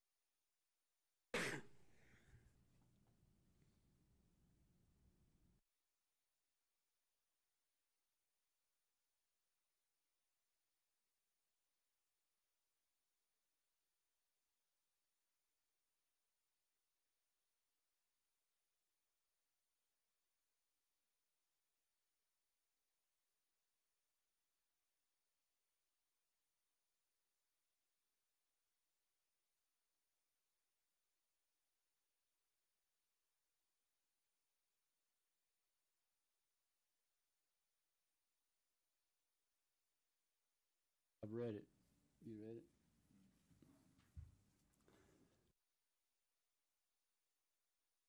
Oh, reader, this one's deep right here. I'm used to somebody reading it to me like a bedtime story. I'm not used to having to read it. What happened to that, Roxanne, where somebody read these complaints to us? When? She spoiled us. That's okay. I've read it. And the hope is if we also email them to you that you've had a chance, because sometimes it's just a lot to read by the time you get here, so. Like homework. Like homework. Sorry, Yeah. homework. I got home too late to do my homework last night. And although I was a responsible adult, I still did. Okay, council recommends a dismissing because this was an online auction. Now, Miss Council, let's go back to the auction laws. These people solicited an auction. They went out to their house and took pictures. And we're going to auction this stuff off for them. Okay? So therefore, they broke the law. Well, because they fall under the exemption for time listing. You can't fall under exemption for soliciting auctions without a license. There is no exemption to that. And this is a licensed entity? I mean, they're licensed. I mean, if you're So licensed, it don't look like to me, it don't make no difference what even you're if telling me. the online portion of this auction was exempt, but they are a licensed firm. So Online auctions cannot be exempt from a person with an auctioneer license. That's an online auction. I've got 3 ending this week. They can continue. The only difference is mine can continue, okay? These people did an auction. They solicited merchandise, but you say they've got an auction. they do have a light. It says it at the beginning. Well, why do you say that council recommends this be dismissed due to online And auction exemption? that's probably my fault. I think this should have said council recommends this be dismissed due to no violations. I think I meant to put the exemption up above where I said this was an online estate sale. I think you caught me in my error. I'm sorry about catching you making an error, but Yes, this one I didn't see any violations in. It just looked like somebody that was upset because they didn't get enough money for their items. how do you donate people's items when they tell you don't? That was an issue for me, but that was a lot of he said, she said, and there was no way I could prove that they donated them or they didn't donate them. One person was telling me we didn't, the other person said they did, and nobody could provide any proof. So you've talked to both parties in this? Yeah.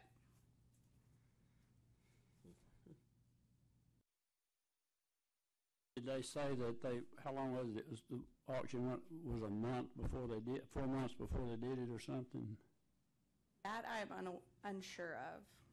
Well, I thought I read that. I'm sorry. Did you? Complaint that Date was changed 4 times for the auction.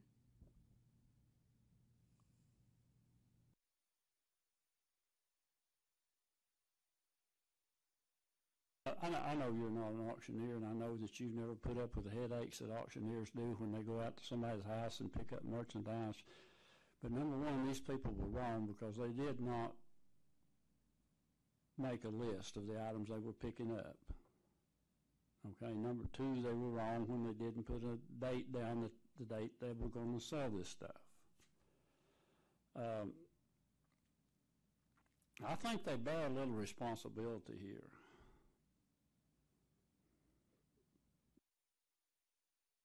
I don't know what, but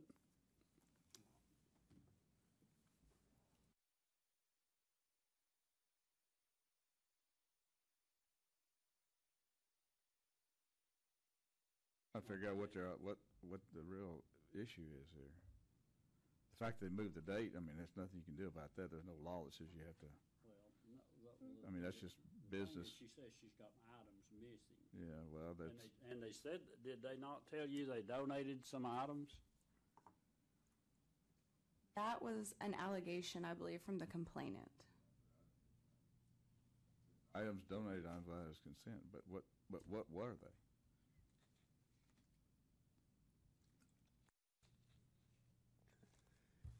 So apparently the stuff it says, there was a rake that sold for $23, but they said nobody picked it up. There was the stuff at the house, and they sold it at the house. It appears they had it at a warehouse. Oh. And so that's what it says down here at the bottom where respondent responded to me and said there was a rake and they sold it for $23 and no one had picked it up yet. But it was so. But it was sold. Did the seller, are they saying they didn't get paid for the rake? This one said,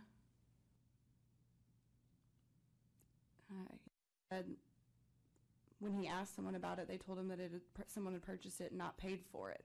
So I think that the complainant thought that it wasn't paid for, but they were just waiting for someone to come pick it up and pay, I assume. Well, you don't know how long from the time they sold the merchandise. But you're saying this is an online auction, okay? This was all online, yeah.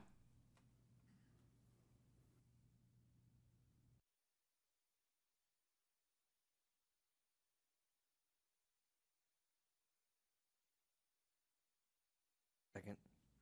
There's been a motion made to dismiss and a second. But I would like to change the... Is there any discussion? Yes, I would like to change the reason to no violation No violations. rather than online auction.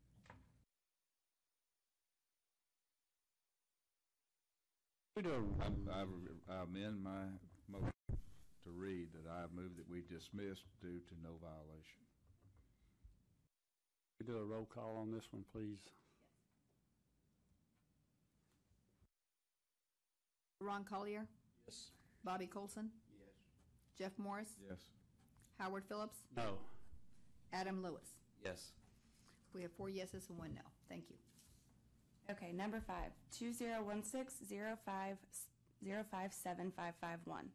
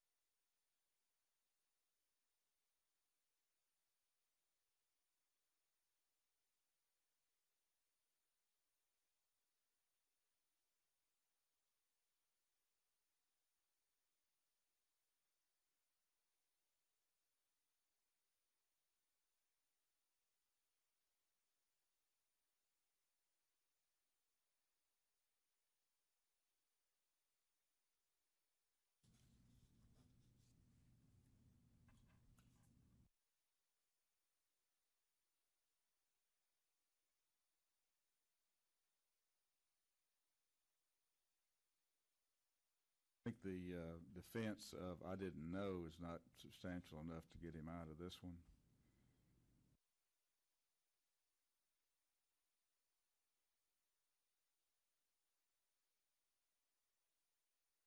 Pose a civil penalty of $1,000 against the respondent number 1 for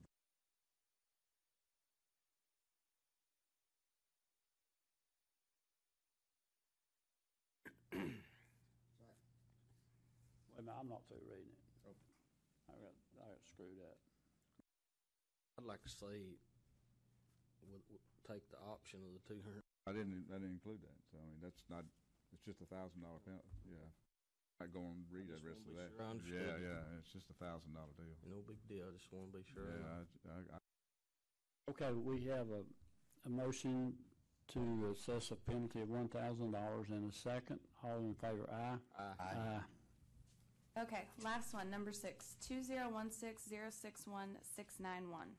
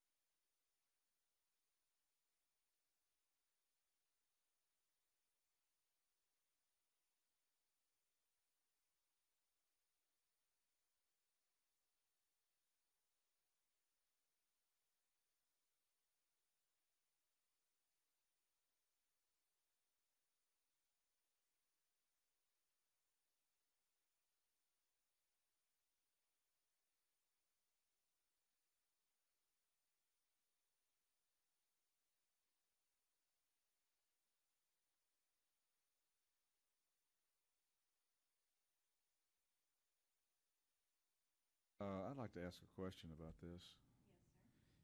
Yes, sir. Did they advertising this as a no reserve auction? Yes. Yes. Auctioneer have a real estate license? The auctioneer, let me think. I do not know if the auctioneer in this case did. That's what these companies are doing. They're coming in and they're holding themselves out as they find somebody with an auction license, then they find somebody with a real estate license, then they come into the state and they have these non-absolute, absolute sales. And this is what gets everybody confused and messed up and is causing a real ripple in the auction community. And I think we need to do whatever we can to clamp down on this as hard as we can possibly do it, in my opinion. You know, they play games with this reserve, being no reserve, but if you don't give us a substantial opening bid that's acceptable by the seller, then we don't open the auction, and da-da-da-da-da. And it's not an absolute auction. And it's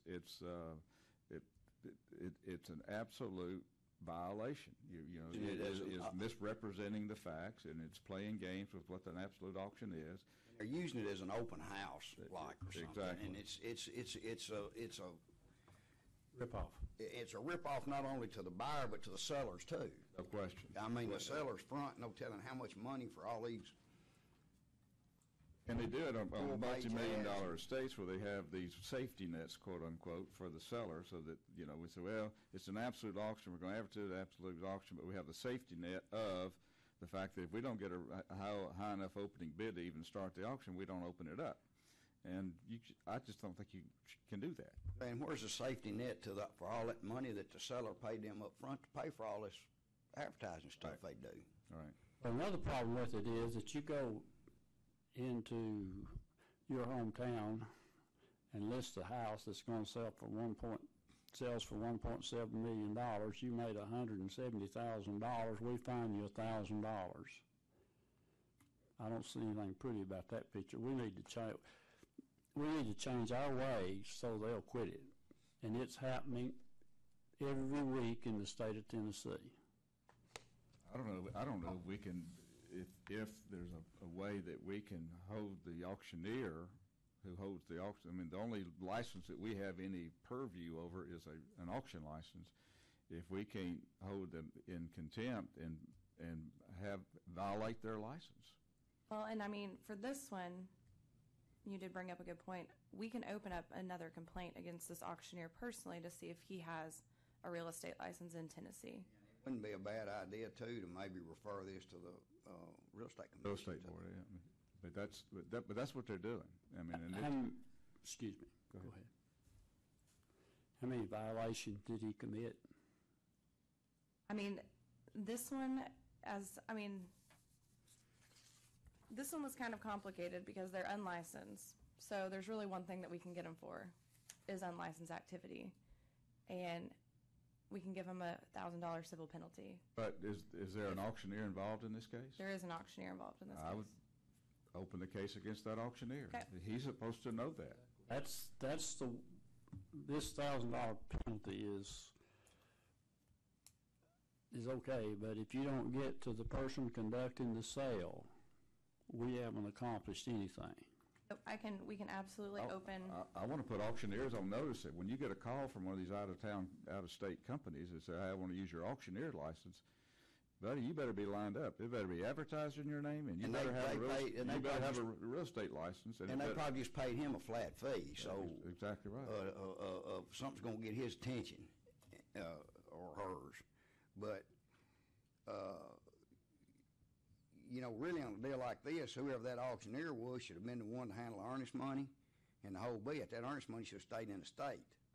He was supposed to. That's the reason I was asking how many violations he committed, because he's supposed to have, this auctioneer is supposed to have an escrow account. He's supposed to deposit this earnest money into the escrow account, and the auctioneer or the real estate broker, which he should be, like Jeff is, he should distribute the money at closing. Well, and also that whole sale should be advertised under his company's name. Yeah, because if you count all these violations up that the auctioneer did, there's several. Can we postpone this until you discover a little bit more about this case?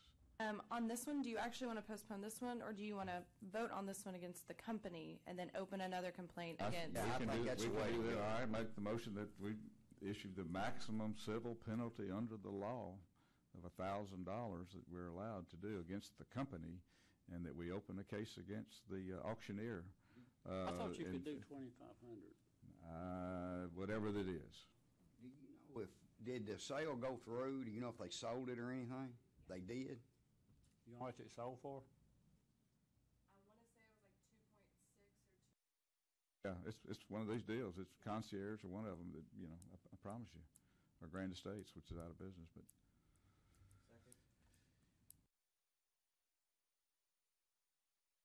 Cost of doing business to them. Well, like Howard said,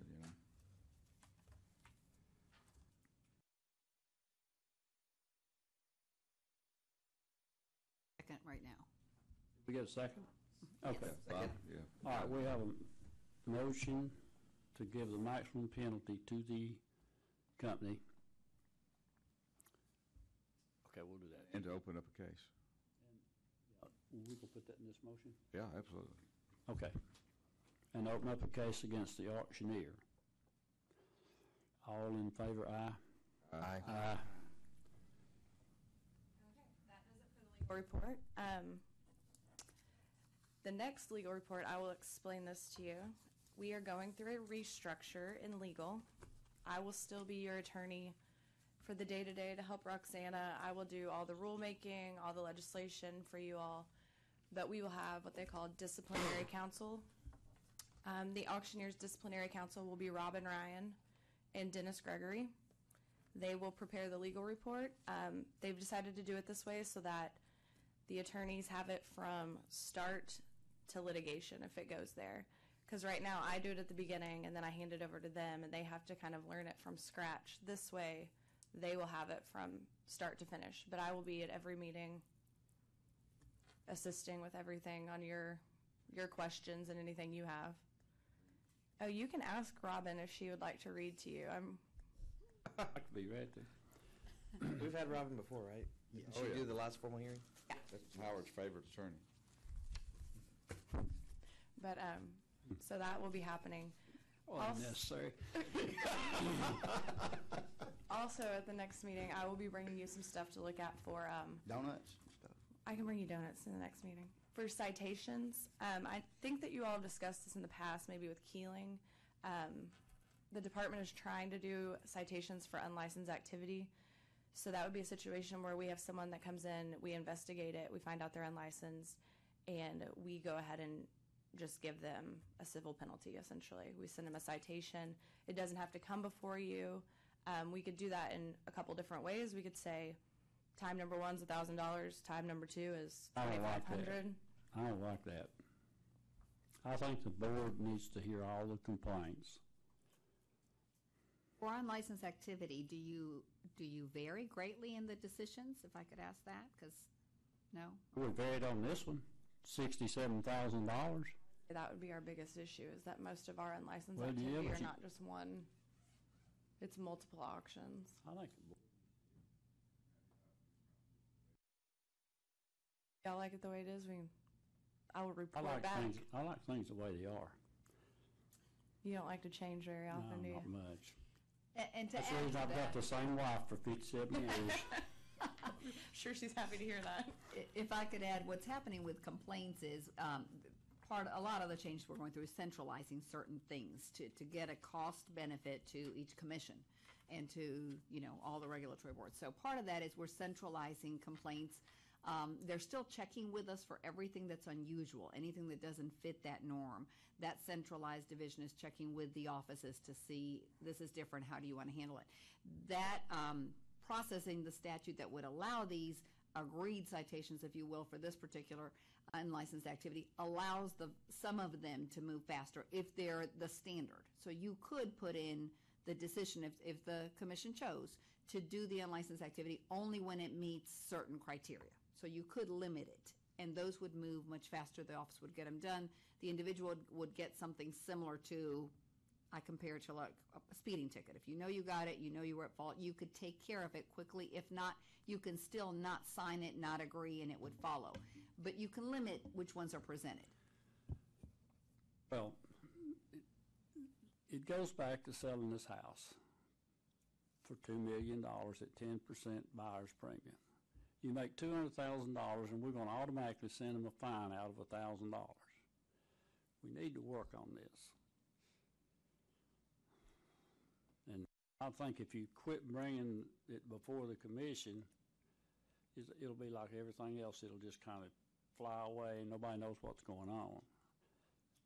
And if we're going to drive from Memphis and Knoxville down here, we have time to hear them. Yeah, I'll report that back. We don't have that many words, so Yeah. it's not 30 or 40, it's 6. Yeah. You mean you're not like my real estate commission with 100? And I have one question about a meeting that I wasn't at last time. Yes, sir. There was a complaint about an ad on a radio on TV advertising an auction. Remember that one? I do. Okay, that was dismissed, and I've got no problem with it. I was not here. I couldn't vote, so that's fine. But I sit in front of that TV and watch them advertise that auction on TV with no license. Was that one dismissed? Yes. It's because of TV. So, I mean, if I hadn't seen it with my own eyes, I might think, well, there might have been something going on, but it was that sports station, remember?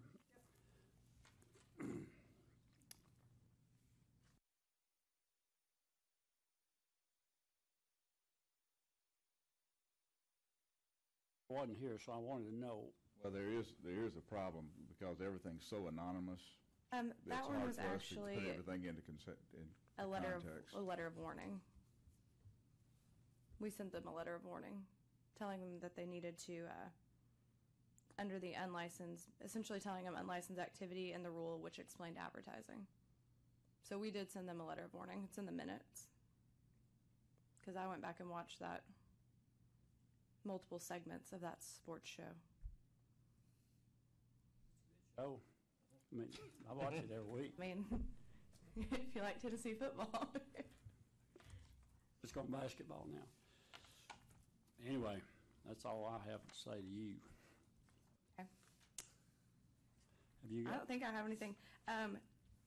Do you all have any other questions on the rules? I know Frankie came down, and just so you know, like Frankie's rule is his role in this is only to convey to the legislators what our rule says. That is his job, and he's guided by Assistant Commissioner Brian McCormack. And We're talking about the online auction, yes, right? yes. So Frankie's job is just to explain kind of, we tell him what that rule means, and he explains it to the legislators so that they understand. I think that there was some confusion at the last rulemaking hearing on what the rule actually said. There was a lot of confusion because it wasn't explained real well. Yes, and we're hoping that at this next one, but we can explain one thing it that I would ask, if you have time, which I know you're so busy, but if you would go and look up complaints on online auctions, and you'll see, they asked you that question, remember how many complaints does the Auctioneer Commission get? Well, we're not going to get complaints on online auctions when they're not licensed. They're going to go to the dog pound or somebody to complain, not the Auctioneer Commission, because they don't have anything to do with it. But if you look at the FBI, how many investigations they're doing across the United States for fraudulent online auctions, it's unreal. And another thing I'd like for you to do, if you would go back to 2006 when this eBay law came into effect, and you digest that real good, that was intended and is intended for people like her, goes rents her a store, and you take consignments to that store, and she sells it online for you. That was the intent of this. It was never intended for everybody to be doing online auctions. It was only under eBay, and now it's like a can of worms.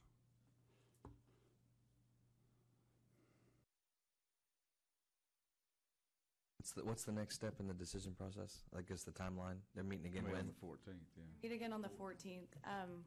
When they said the 14th, I looked at the agenda. We are tentatively scheduled for the first thing on the 15th because I know they have a pretty busy schedule on the 14th, and they're saying if they can't get us in, It's the 15th on Thursday. Yes. Okay, well, that's great because I couldn't come on Wednesday. I don't think I'll be able to come. I might not be able to You come. can We got our car sale on Thursday. Car sale, I can't postpone We'll kind of keep you updated when we hear more of what's going on consent calendar versus what's staying on the agenda. Is there, But the next step to the process is like Frankie said, they're either going to accept it and push it through, or they're going to reject it. what does that mean? Mark and Michael are looking into now if they can essentially line item reject. And so that would mean they could pass everything else in our rule because it is all of our military applicant stuff. It's got good stuff in it, but they could technically take out any part that they didn't want to pass. If they reject it, like Frankie said, it will go into effect as of 12/16, and then it will not be effective as of June 30th because it won't get picked up on the bill. When you say if they reject it, Yep. you are talking about rejecting the online auction as we have it. As we have written it in the rule. Okay. They're In the talking rule. Rejecting the rule. Okay. Everything that we have.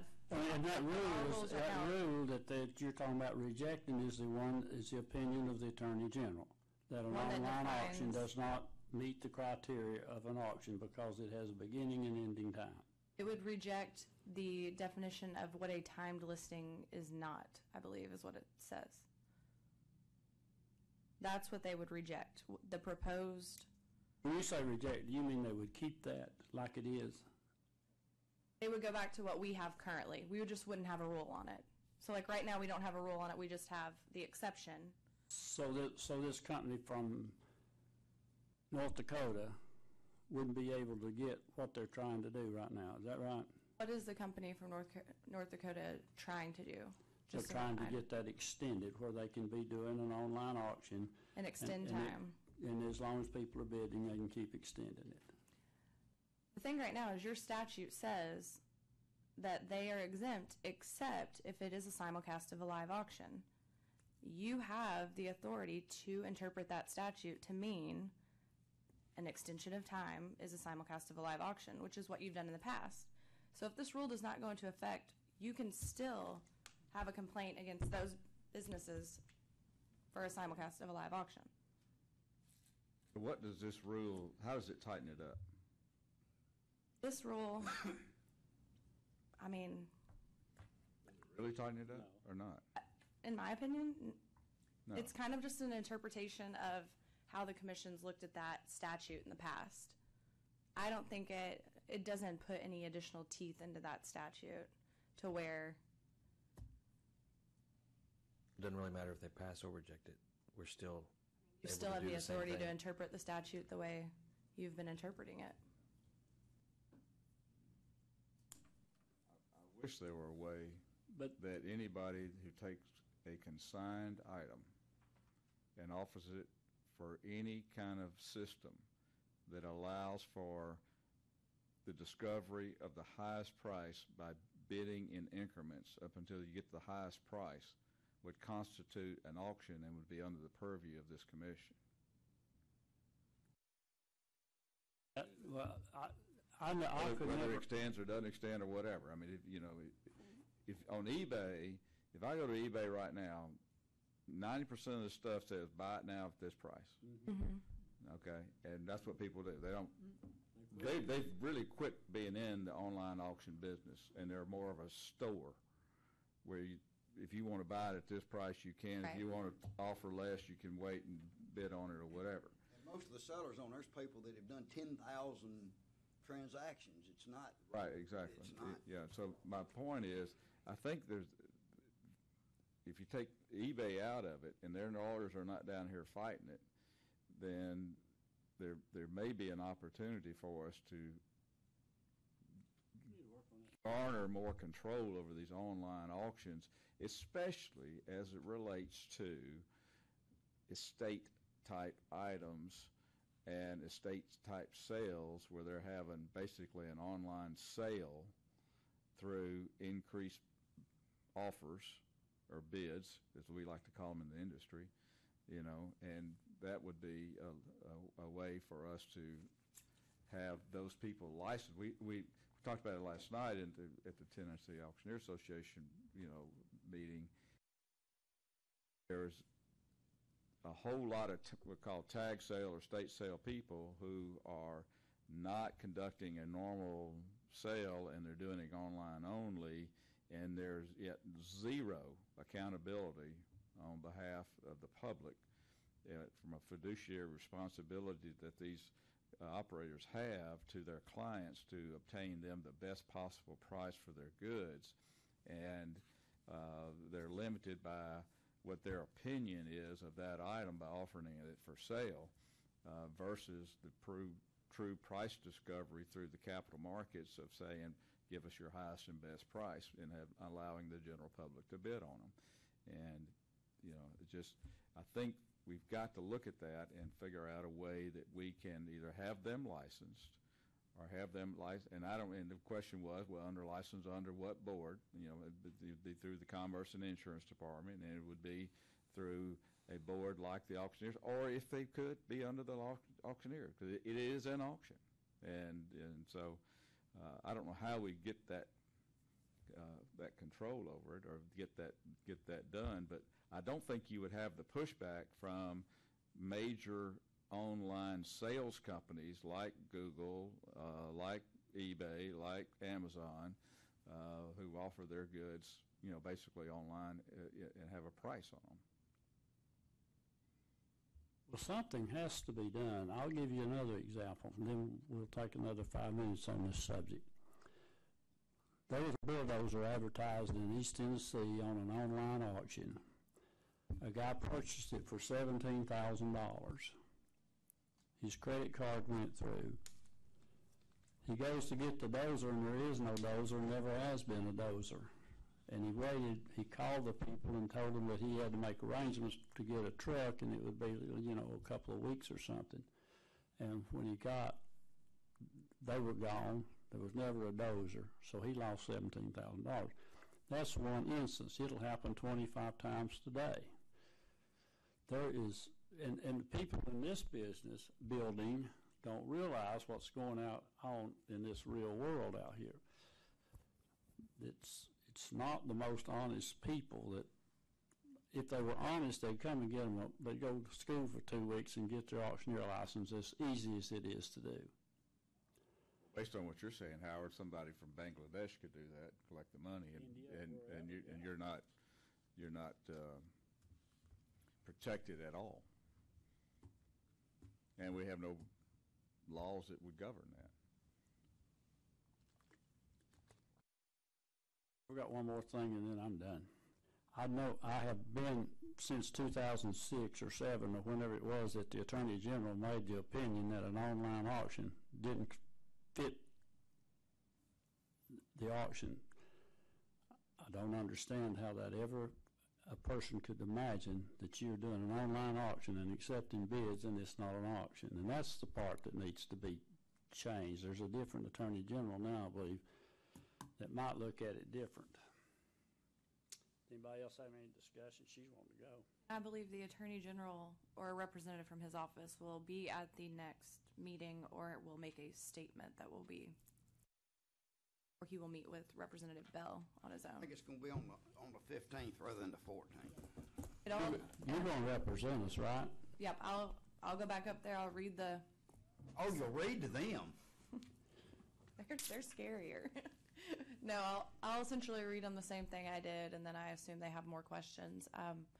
We have pulled the numbers for them. I believe when Michael and I looked at them, there were 258 complaints filed with the commission since 2011. Approximately 27 of those are on online auctions, and I want to say there was like 6 or 7 that were on this specific topic of extending time. So we have those numbers pulled together for the committee. You need to get those off the internet, because that 27 complaints or whatever it is, I mean, that's a drop in the bucket to the complaints that are out there. They just don't know where to complain. What it sounded like to me too, they were concerned about it being a turf war, auctioneers turning in auctioneers and stuff like that. But, it's kind of like we've been talking about, a lot of times on this deal here, the general public don't know where to call. And sometimes if an auctioneer, if we don't police ourselves a little bit, nothing's ever going to get done. So that's not necessarily a bad thing, if some of that. No, absolutely not. And your numbers did show that you have a majority of your complaints come from the general public and not from competitors. So that's good. Who's the representative? You said Bell? Mm-hmm. He's the Mike Bell, chairman. He's the Mike chairman. Bell Mhm. from Riceville, Tennessee? Yep. He's my senator and a friend, and I'm willing to call him. Yeah, he's the But I chair. need to know exactly what we're asking and whether or not it's worth asking. Well, we've already talked to him. I mean, we've been down there. Wouldn't hurt. Well, nothing will hurt. But one more thing. They said, was this hurting the little guy? The question was, is this hurting the little guy? We are the little guys. The big guys are that company out of North Dakota and eBay and Amazon. They've got the money. We're the ones that needs the protection on this. And if I could, the question was also about the public, public's is the this one out that needs there to Public's protect the who I'm public? talking about. Yes. Us. We are the public in this situation. And that's the key. I think there was a lot of confusion that day. I There mean, there back and was. forth. You've got to remember that when we're talking about these proposed rules, if you will, these rules that they're reading, it's real important to say the rules as we're proposing versus leaving it alone and what's in place right now. That kept going back to sounding like what's in place now is perfect, and no one was really pushing and talking about the way they've been written to move forward. Right, that's where the confusion came in, Yes. I think. That they couldn't Yes, make because up I their listened mind. to it from a brand new perspective and lost me almost immediately Right, just as well. they couldn't make up their mind whether us or Representative Gravitt or whoever, which side we were on, Yeah, because for a while it sounded like we were on opposing sides when we were on the same side. How do we need to word that when we talk to them? I know that Frankie and Michael and I believe Brian have spoke with Representative Gravitt since then to make sure he is on the same page as we are, and I think they've told him. You remember, I went up and talked to him when he was sitting there. Yeah, and they talked to him after, and I think they've conveyed to him that it was very confusing the way that he stated the rules as is and Got me kept stating confused. that instead of saying the proposed rules that we have proposed. But I know that they've met with him. Wanted to leave the amendment as is, the Yes. rule as it was, not change the rule. Yeah. And I think they thought he didn't want to change the law. What he didn't want to change was the rule. And It was confusing. they've met with him and discussed. They've met with Bell since then and discussed. And we have very open communication with Bell on discussions. And we sent him the numbers, so he does have those. And I will look up the FBI stuff just to see where their numbers are, and just so we have that in our pocket if we need So it. you feel okay that we're going to be able to leave our rule? We're going to. I will tell you, I think it could go either way. I think we do have some support now that it's been explained to the people that it needed to be explained to. But honestly, I haven't met with them personally since, so, but just from talking to Frankie, I think that they're pretty positive on just pushing forward. Move adjourn. We're not through yet. Oh, I withdraw my move to adjourn.